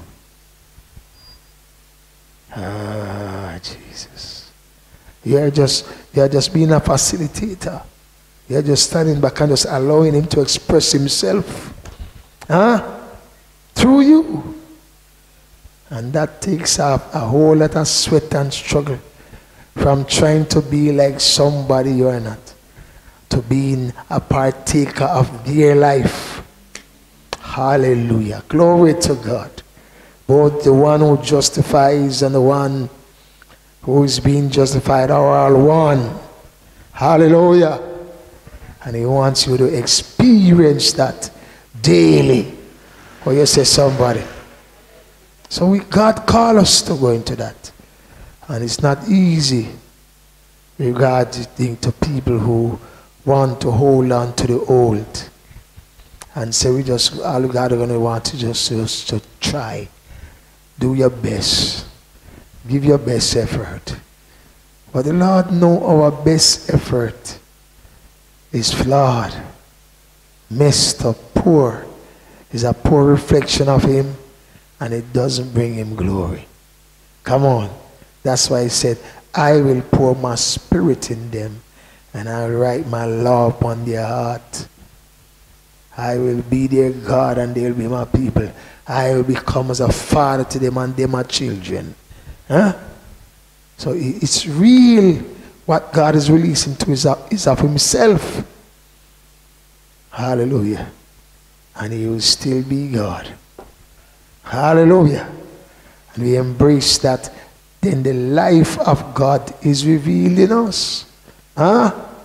Praise God. Hallelujah. Are you getting anything out of this? Praise God. So the purpose of the parable is really about the Lord disguising certain truths. They are not plainly shown in all aspects of it to those who are not truly showing true interest for it. But those who have an appetite and a desire for this thing, the Lord will pour more into you, man, and more into you, and more into you, because the craving and desire for God's holiness increases more, you know. Those who hunger and thirst after righteousness shall be filled. Yes. So you have to know to gravitate to the word of the kingdom and understand it's God training you to work with him in his kingdom. Hallelujah. Because he calls you heirs of God and joint heirs with Christ. So you say, if you have a share in this thing, you have to know to run it good with the one who appointed you. You can't come there and doing guesswork. And he says, this calls for a certain character to be formed in you, that you don't go off on your own tangent and start do your own thing. You know, that's what Adam did. Hello. But he says, with his spirit now dwelling in you, and his word remaining in you, now you are sealed to continually perform in the way that pleases him and with what brings him glory. Praise God. All right, any questions and comments? I don't know. Give you a chance to show out your questions. Praise check. And comments. Praise God, both those who are here and those who are online. You can post your questions or your comments. We'll be taking our time as we have here to read them. So don't wait until you feel like doing it, because we have short span of time to deal with it, but we're trying to get to them as quickly as possible so each person can get good amount of food out of this thing. Praise God. Hallelujah. All right, your time. Praise God. Hallelujah. Bless God. Good night, everyone. Praise God. Just a little, one of my jotting with, whoever has the hidden truth, more will be given to them, which is the mystery of the kingdom. When I was taught earlier, I didn't think it was the hidden truth.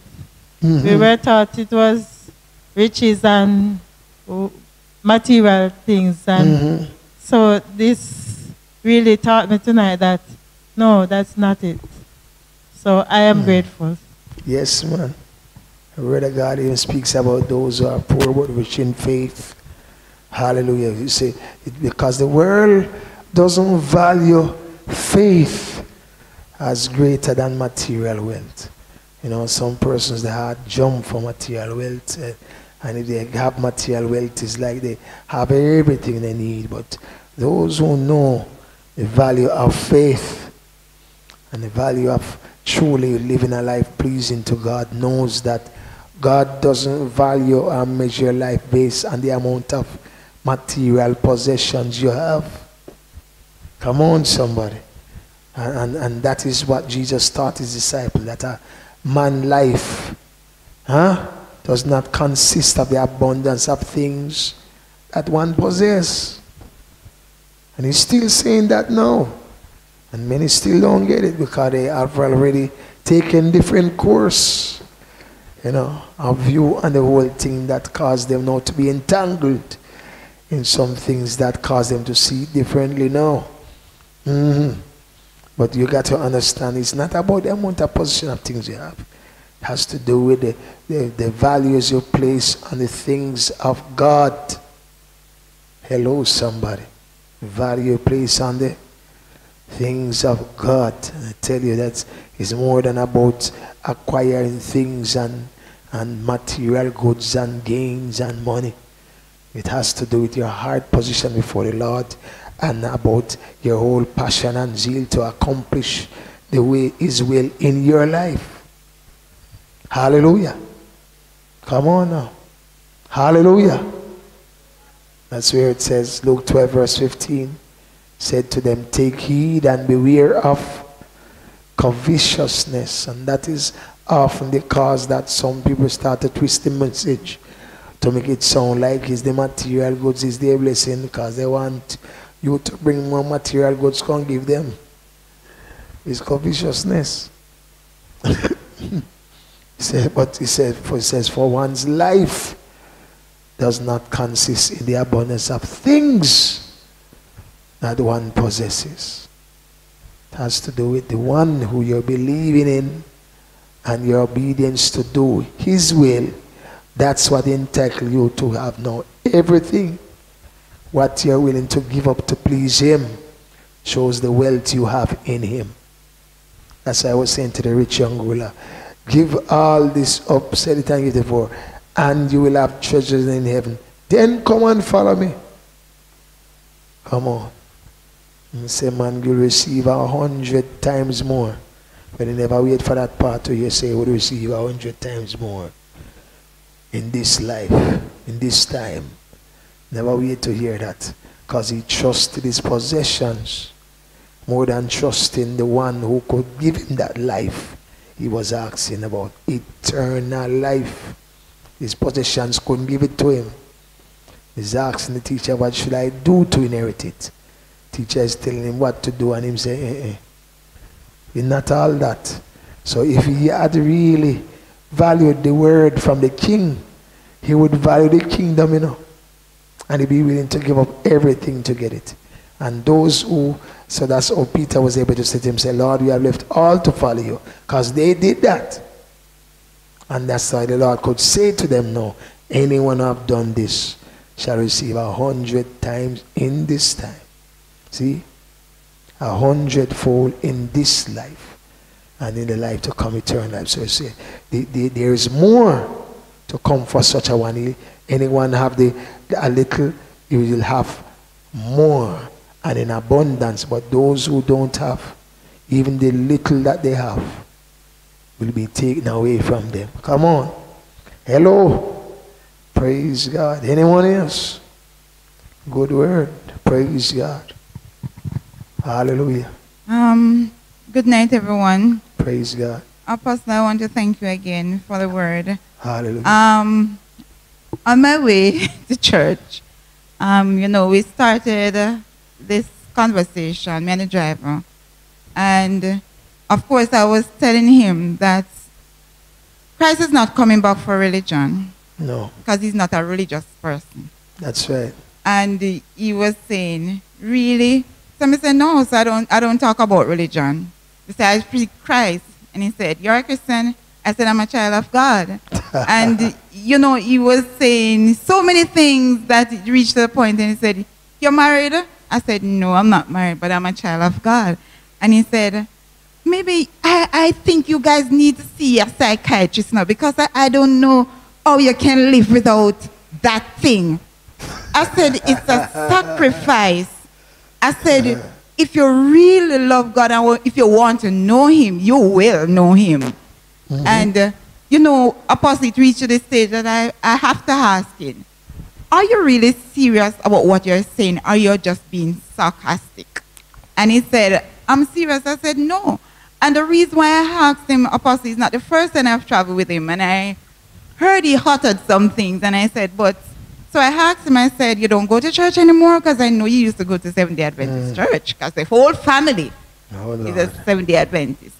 And so he's telling me that he traveled the world and is only in the Caribbean, you see, where people dwell in religion that much.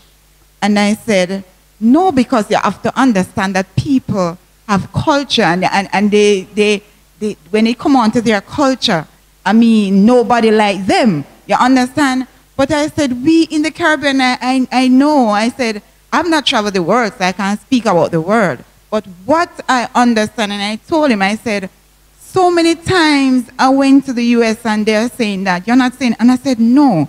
Because I put my, and I said, if anybody wants to go, and I speak to the person, I said, if you want to go and live there, well, fine. But, Apostle, I can testify tonight that God don't make mistakes. and I tell them, because I said, I've been there several times, and I've pictured my life. And I said, if I was living there, I don't think I would know Christ. And I'm saying because of my experience. I said, I've been there, and it's all about go get it, get it, get it. And within getting it, you're going to lose the sight of getting to know Jesus Christ. You have to have this background or this family to really back you up, to introduce you or to help you. I mean, to know and to have that push to walk like Christ or to serve him. Apostle, and this is what I told others on a daily basis. And so sometimes they said, well, that's my opinion. Yes, I said, because I've been there, I've seen things. You understand? And when I reflect, I say, God, thank you. Because if I've been there, maybe I will get caught up with so many other things. And it's really a blessing, Apostle. And as I said, I learn, every day I learn something new. Yes. And you know, it's always get me excited. And when I'm ministering to others, I don't have to be shy. And I remember he asked me this question. He said, so, if you're not married, when was the last time you have sex? I said, 8, 9 years ago. I said, I'm not ashamed about it, because this is something that I made this sacrifice, because I know if you are a child of God, you must be perfect. And somebody was saying, but you can't be perfect. I said, as a child of God, you must be perfect. They wouldn't know that until they are. You see, the word of God said the world does not know us because it doesn't know him. And they have to know, they can't know him without Christ. And how then you say, how can a person live without doing that when Christ lived that without doing that? Paul lived here without doing that. Right, so, I mean, and Paul wrote 2/3 of the New Testament. And he was not married. Right? So, I mean, they are just missing the point, because all they think life sums up all about that. And life is more than about that. Jesus, in fact, taught, and that Jesus says the body is more than having raiment and more than food. Say the body is for the Lord. The body is for the Lord. And many don't take that seriously. They still will say that, but they say, but, and you know what's coming. Right, so they are not anyway deterred from their position, and they know what they're going to do. to get it. And you know, that's where the word of God says there are three things in this world: the lust of the eyes, the lust of the flesh, and the pride of life. Lust of the eyes, lust of the flesh, and pride of life. You have this constant desire for things that they feel for, things that they see, and things that they possess. Lust of the eyes, lust of the flesh, pride of life. He said, these things are not of the Father.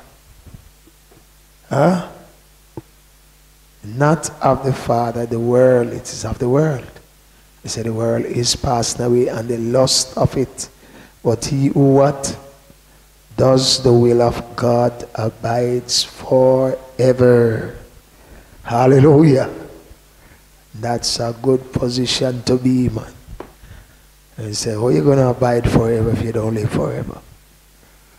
And you're going to live forever without eternal life in Christ. Where will you spend that forever? Hallelujah. So that's why we want them to know. But not everybody wants to know.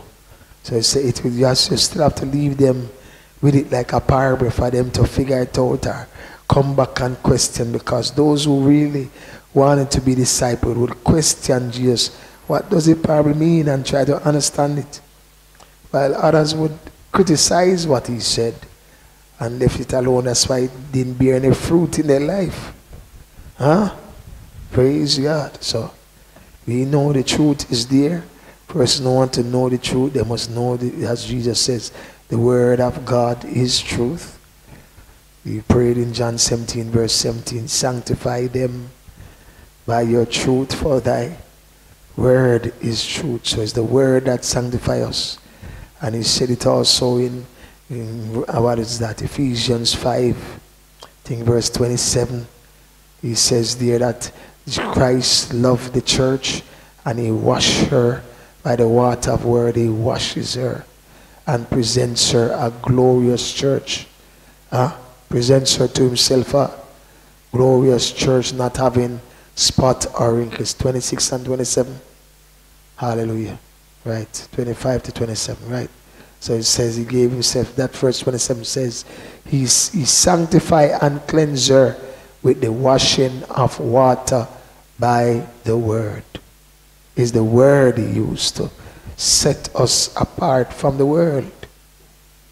The world does not receive the word of God. That's what sets us apart from them. Sanctifies us and cleanses us.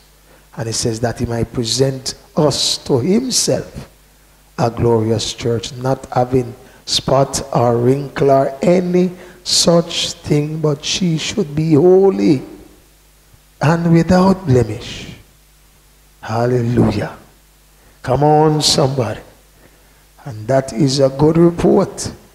All who want to run down the blemish, them run down, man. Praise God. See, and get all this blemish till you look like a leopard. Hallelujah. Praise God. But you must know who you're serving. Praise God. Hallelujah. And it's all those that scoff and mock at those who serve in the Lord. They always have a saying that is not who laugh first. It's who laugh last. And there's a last laugh coming. And as far as I read in the book, no one in hell not laughing. They don't get no joke there. They're just weeping and wailing and gnashing of teeth. Hallelujah. So you'll be among the sheep and not among the goats. As the Lord says, you know we're going to put those. Hallelujah. So let your life be counted as one for Christ. Hallelujah. Praise God. Any more? Any comments or questions online? Hallelujah. Okay, they're quiet over there. Hallelujah. Bless the Lord. But it's good to know the Lord, and I'm rejoicing in knowing him and still knowing him more and more and more and more. Hallelujah. I'm enjoying my journey with the Lord. Hallelujah. And it's getting better, sweeter as the days go by. And I'm rejoicing in him night and day. Hallelujah. It's a good place to be in the Lord. There's no better place. And I tell you, you can't abide in him and his word abide in you, and it doesn't bring forth a difference. Huh? And one that you will know that this is of God and not of myself. Huh? Because it's God doing that work in you. Oh, glory to God. Hallelujah. And oh, great it is, man, to wake up and just hear songs playing in your spirit. And anytime you think about anything, you're hearing God answering you and reminding you of some scriptures. And you and him having a conversation, nobody not even see you, they say, hey. And one day you just sit down to yourself and I say nothing. You're not bored, you're not me well, all right. Praise God. Hallelujah. In fact, I enjoy those moments. I don't like nobody disturbing me too much. Because I'm enjoying it, man. Praise God. But they would say they're lonely and they're bored and they got to run and go do something. And they have to go see some show or go some place or go some party or drink something and dine or mash something. Then they say, yes, we done something for the night. But I'm sweetly safe. Praise God. Hallelujah. I'm glad that the Lord saved me from all of my sins. None remaining. Hallelujah. Wash me whiter than snow. Hallelujah. Remove every stain of sin from my life and fill me with joy within peace of God that passeth all understanding. And it's good to be in the Lord, man. I say good, don't even begin to describe it, but yeah, everybody know, yeah. God is good. Hallelujah. And God is good. Ha ha ha. Hallelujah. So he did a work on me, man, and I tell you, I'm not going back to mess it up again, but he can continue to do the work. No. I'm keeping my garments spotless. Hallelujah. That's what he said. These are they who have been through tribulation, have had their garments washed in the blood of the Lamb, have kept themselves. Oh my God. From this filthy and corrupt world. Kept themselves clean. Huh? Hallelujah. You're not glad for that? I'm glad for it, boy. I can tell you that. Hallelujah. God is doing it, and I believe He's still. And there's much more to be done. We avail ourselves to Him and allow Him to take full charge. We can't bring everybody where we're going. But my God, we'll be glad if everybody could come. But we know, hallelujah, not everybody is desirous about this. Hallelujah. And sometimes you got to learn how to walk alone until God put you in a family where you can have this structure around you to support your faith and support your walk in the Lord. Huh? And you stick with Him, man. He will bring you places. Come on, somebody. Hallelujah. Yeah, man, I'm enjoying this walk. I'm enjoying this life in Christ. It's not a religion. It's a life. Hallelujah. He tasted of my life that I could now relish into His life in me. Hallelujah. The life of God in me. Hallelujah. And that's a holy life. Righteous life. Pure life. Hallelujah. Hallelujah. And I'm not lacking. I'm not envying or coveting or envying those out there so they're living up. They can get all the up, they're getting up. Because I know that up have a down.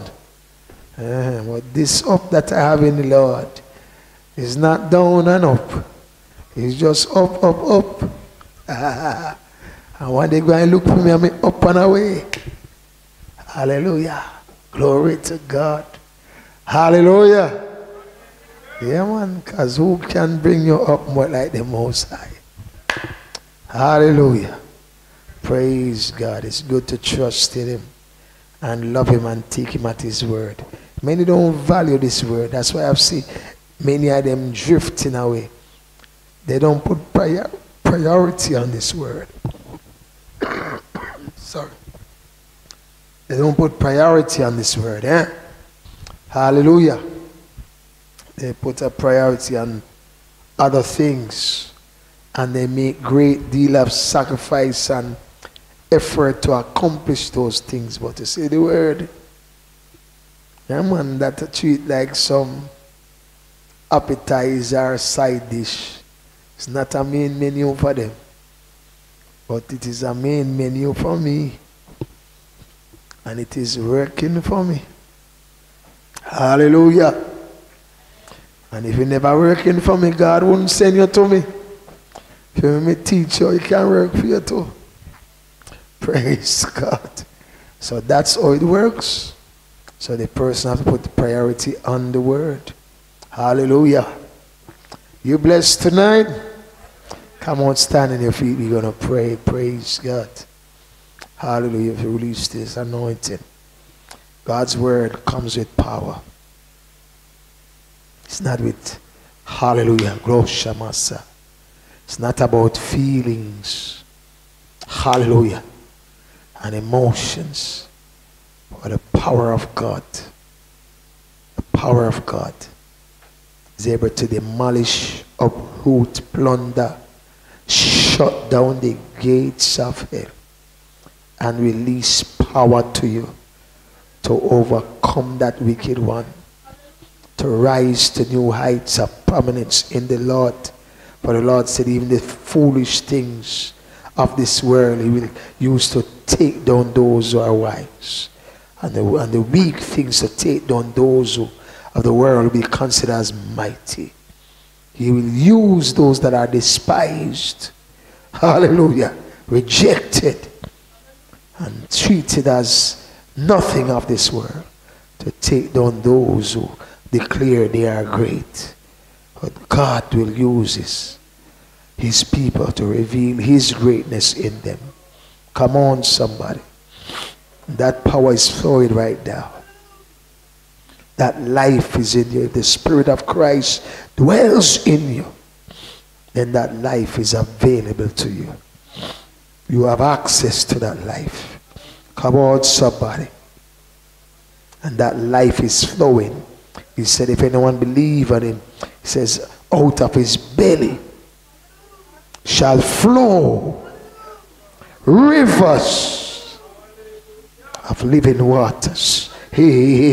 Spring up unto eternal life. And my God, everywhere that water touch, cause life to spring up. Life to spring up. Life to spring up. Life to spring up. Life to shoshemase to roshende. Life ase toshemasa to spring up from within. No shemaha. Because we have a life the world don't know about. We are not here to seek approval from the world. The world can't teach us about this life. We must teach them about it. Because we are the bearers of that life. Hallelujah. For God has commanded the light to shine out of darkness. And His light has shone in our hearts. Hallelujah. And that life expel every darkness. It expels sin. It expel every bondage. Hey, oh Shamasa. Every corruption. It expel, my God, every sickness and disease. Hallelujah. It expel everything the enemy has placed to dry up your life. God is declaring life and prosperity over you right now. In the name of Jesus, we bind every sickness and disease.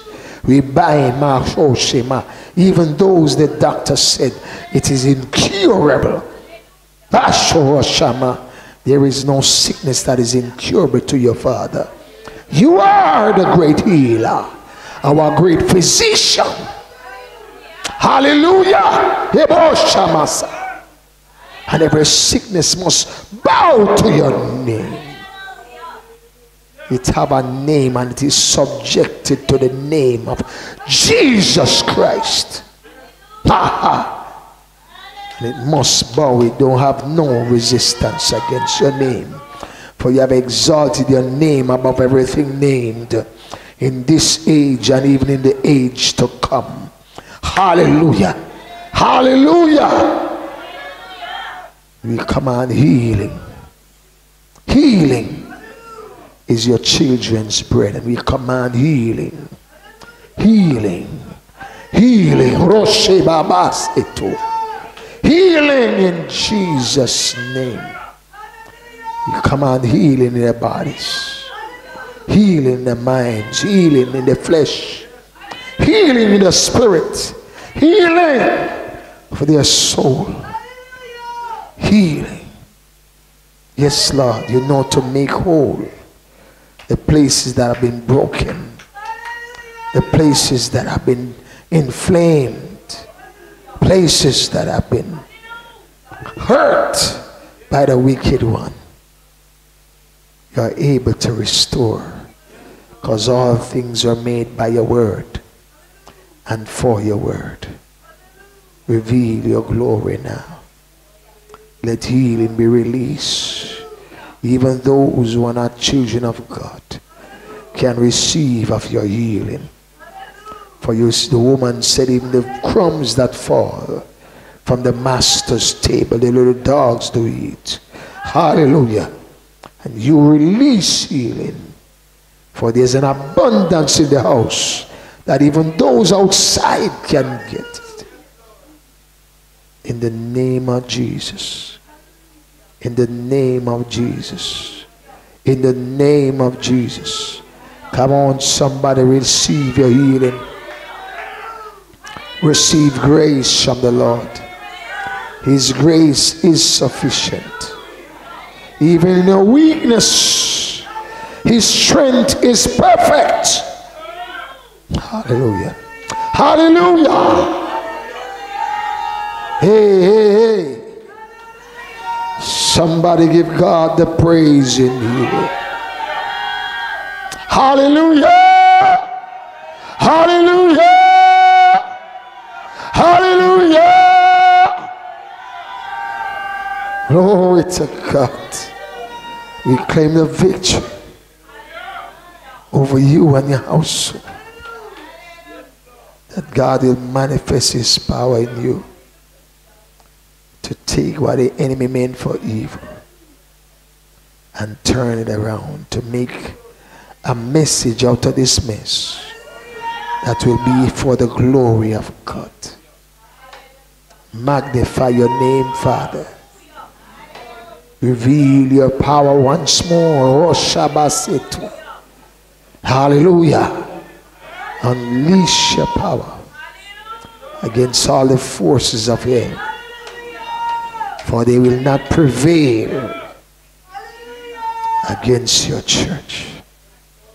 In the name of Jesus. Come on, somebody, praise Him in here. Worship the Lord your God. Raise up a praise to Him. Come on, open your mouth. Open your spirit to Him. Open your hearts to Him. And let Him have His way. Thank you, Lord. Reign, O God. Reign your grace and favor. Unveil your glory over their lives in the name of Jesus. For your light has come. The glory of the Lord is risen upon you. Roshabasitu. Hallelujah. Thank you, Lord. Thank you, Father. Come on, somebody, praise Him. Glory to God. Thank you, Lord. Doshebasi. Thank you, Lord. Thank you, Father. He's awesome. Hey, hey, Boshanda. Great are you, Lord. Great are you, Lord. Great are you, Lord. Great are you, Lord. Great are you, Lord. Great are you, Lord. Great are you, Lord. Koshemasa. Oh, so great. Great are you, Lord. Great are you, Lord. Great are you. Come on, raise your voice and sing to him. Great are you, Lord. Yes, great are you, Lord. Great are you, Lord. Come on, say great are you, Lord. Great are you, Lord. Great are you, Lord. Great are you, Lord. Great are you, Lord. Great are you, Lord. Great are you, Lord. Come on, say it one more time. Great are you, Lord. Great are you, Lord. Great are you, Lord. And you're worthy to be praised. Great are you, Lord. Great are you. Hallelujah. You're great, God. You're great, Jesus. You're great, Father. You're greatly to be praised. Greatly to be praised. Greatly to be praised. Greatly to be praised, God. Hallelujah. Great are you. Everything you do is well done. Hallelujah. Thank you for your greatness, for unveiling your greatness to us and revealing it in us, and we can say greater is he that is in us than he that is in the world. Thank you, Lord. Great are you, Lord. Thank you, Father. Hallelujah.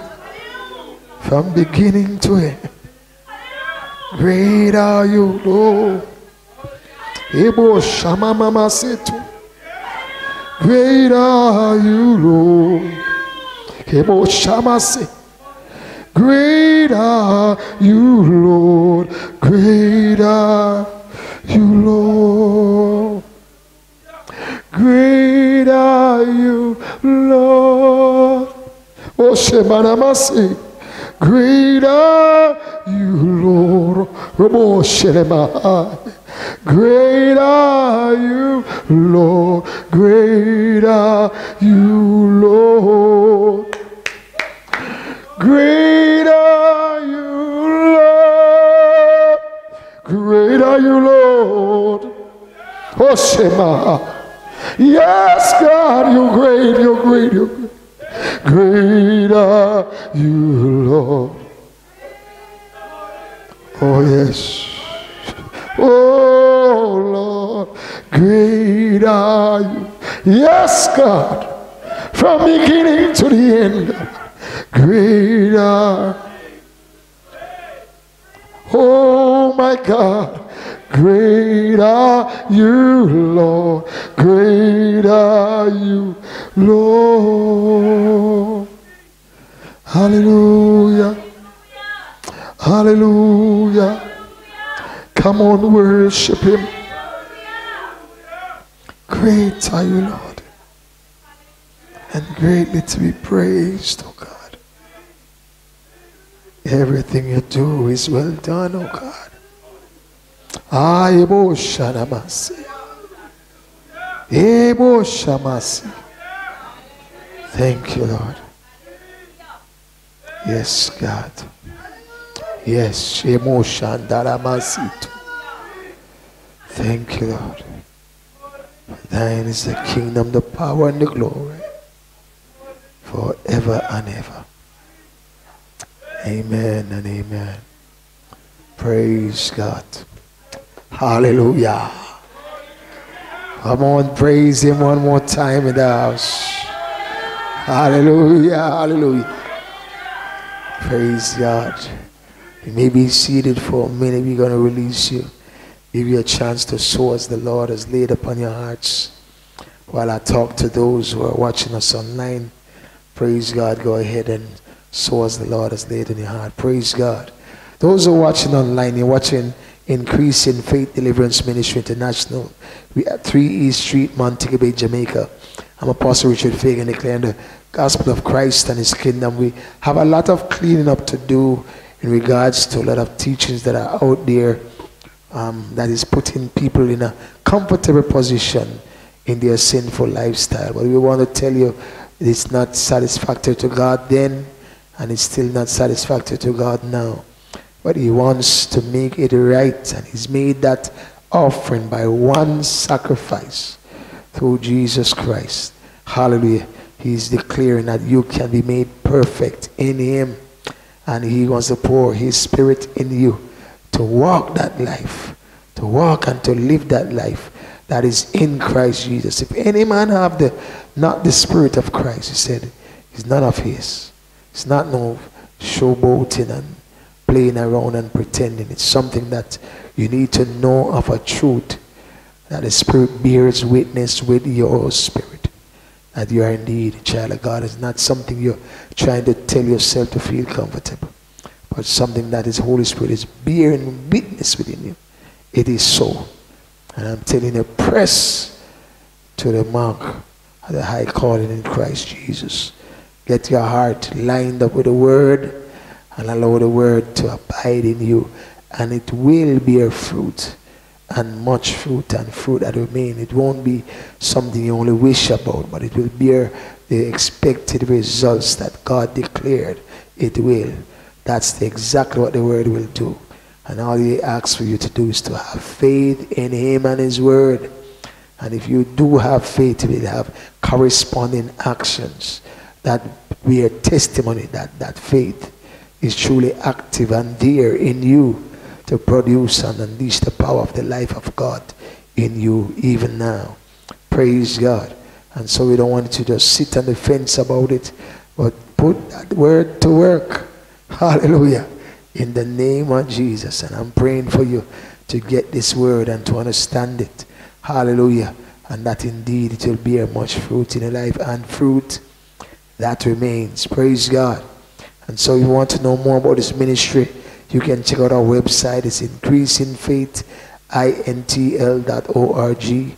That's increasingfaithintl.org. You can, of course, sow to us your love gift. Many have been asking how they're going to sow their love gift or offering.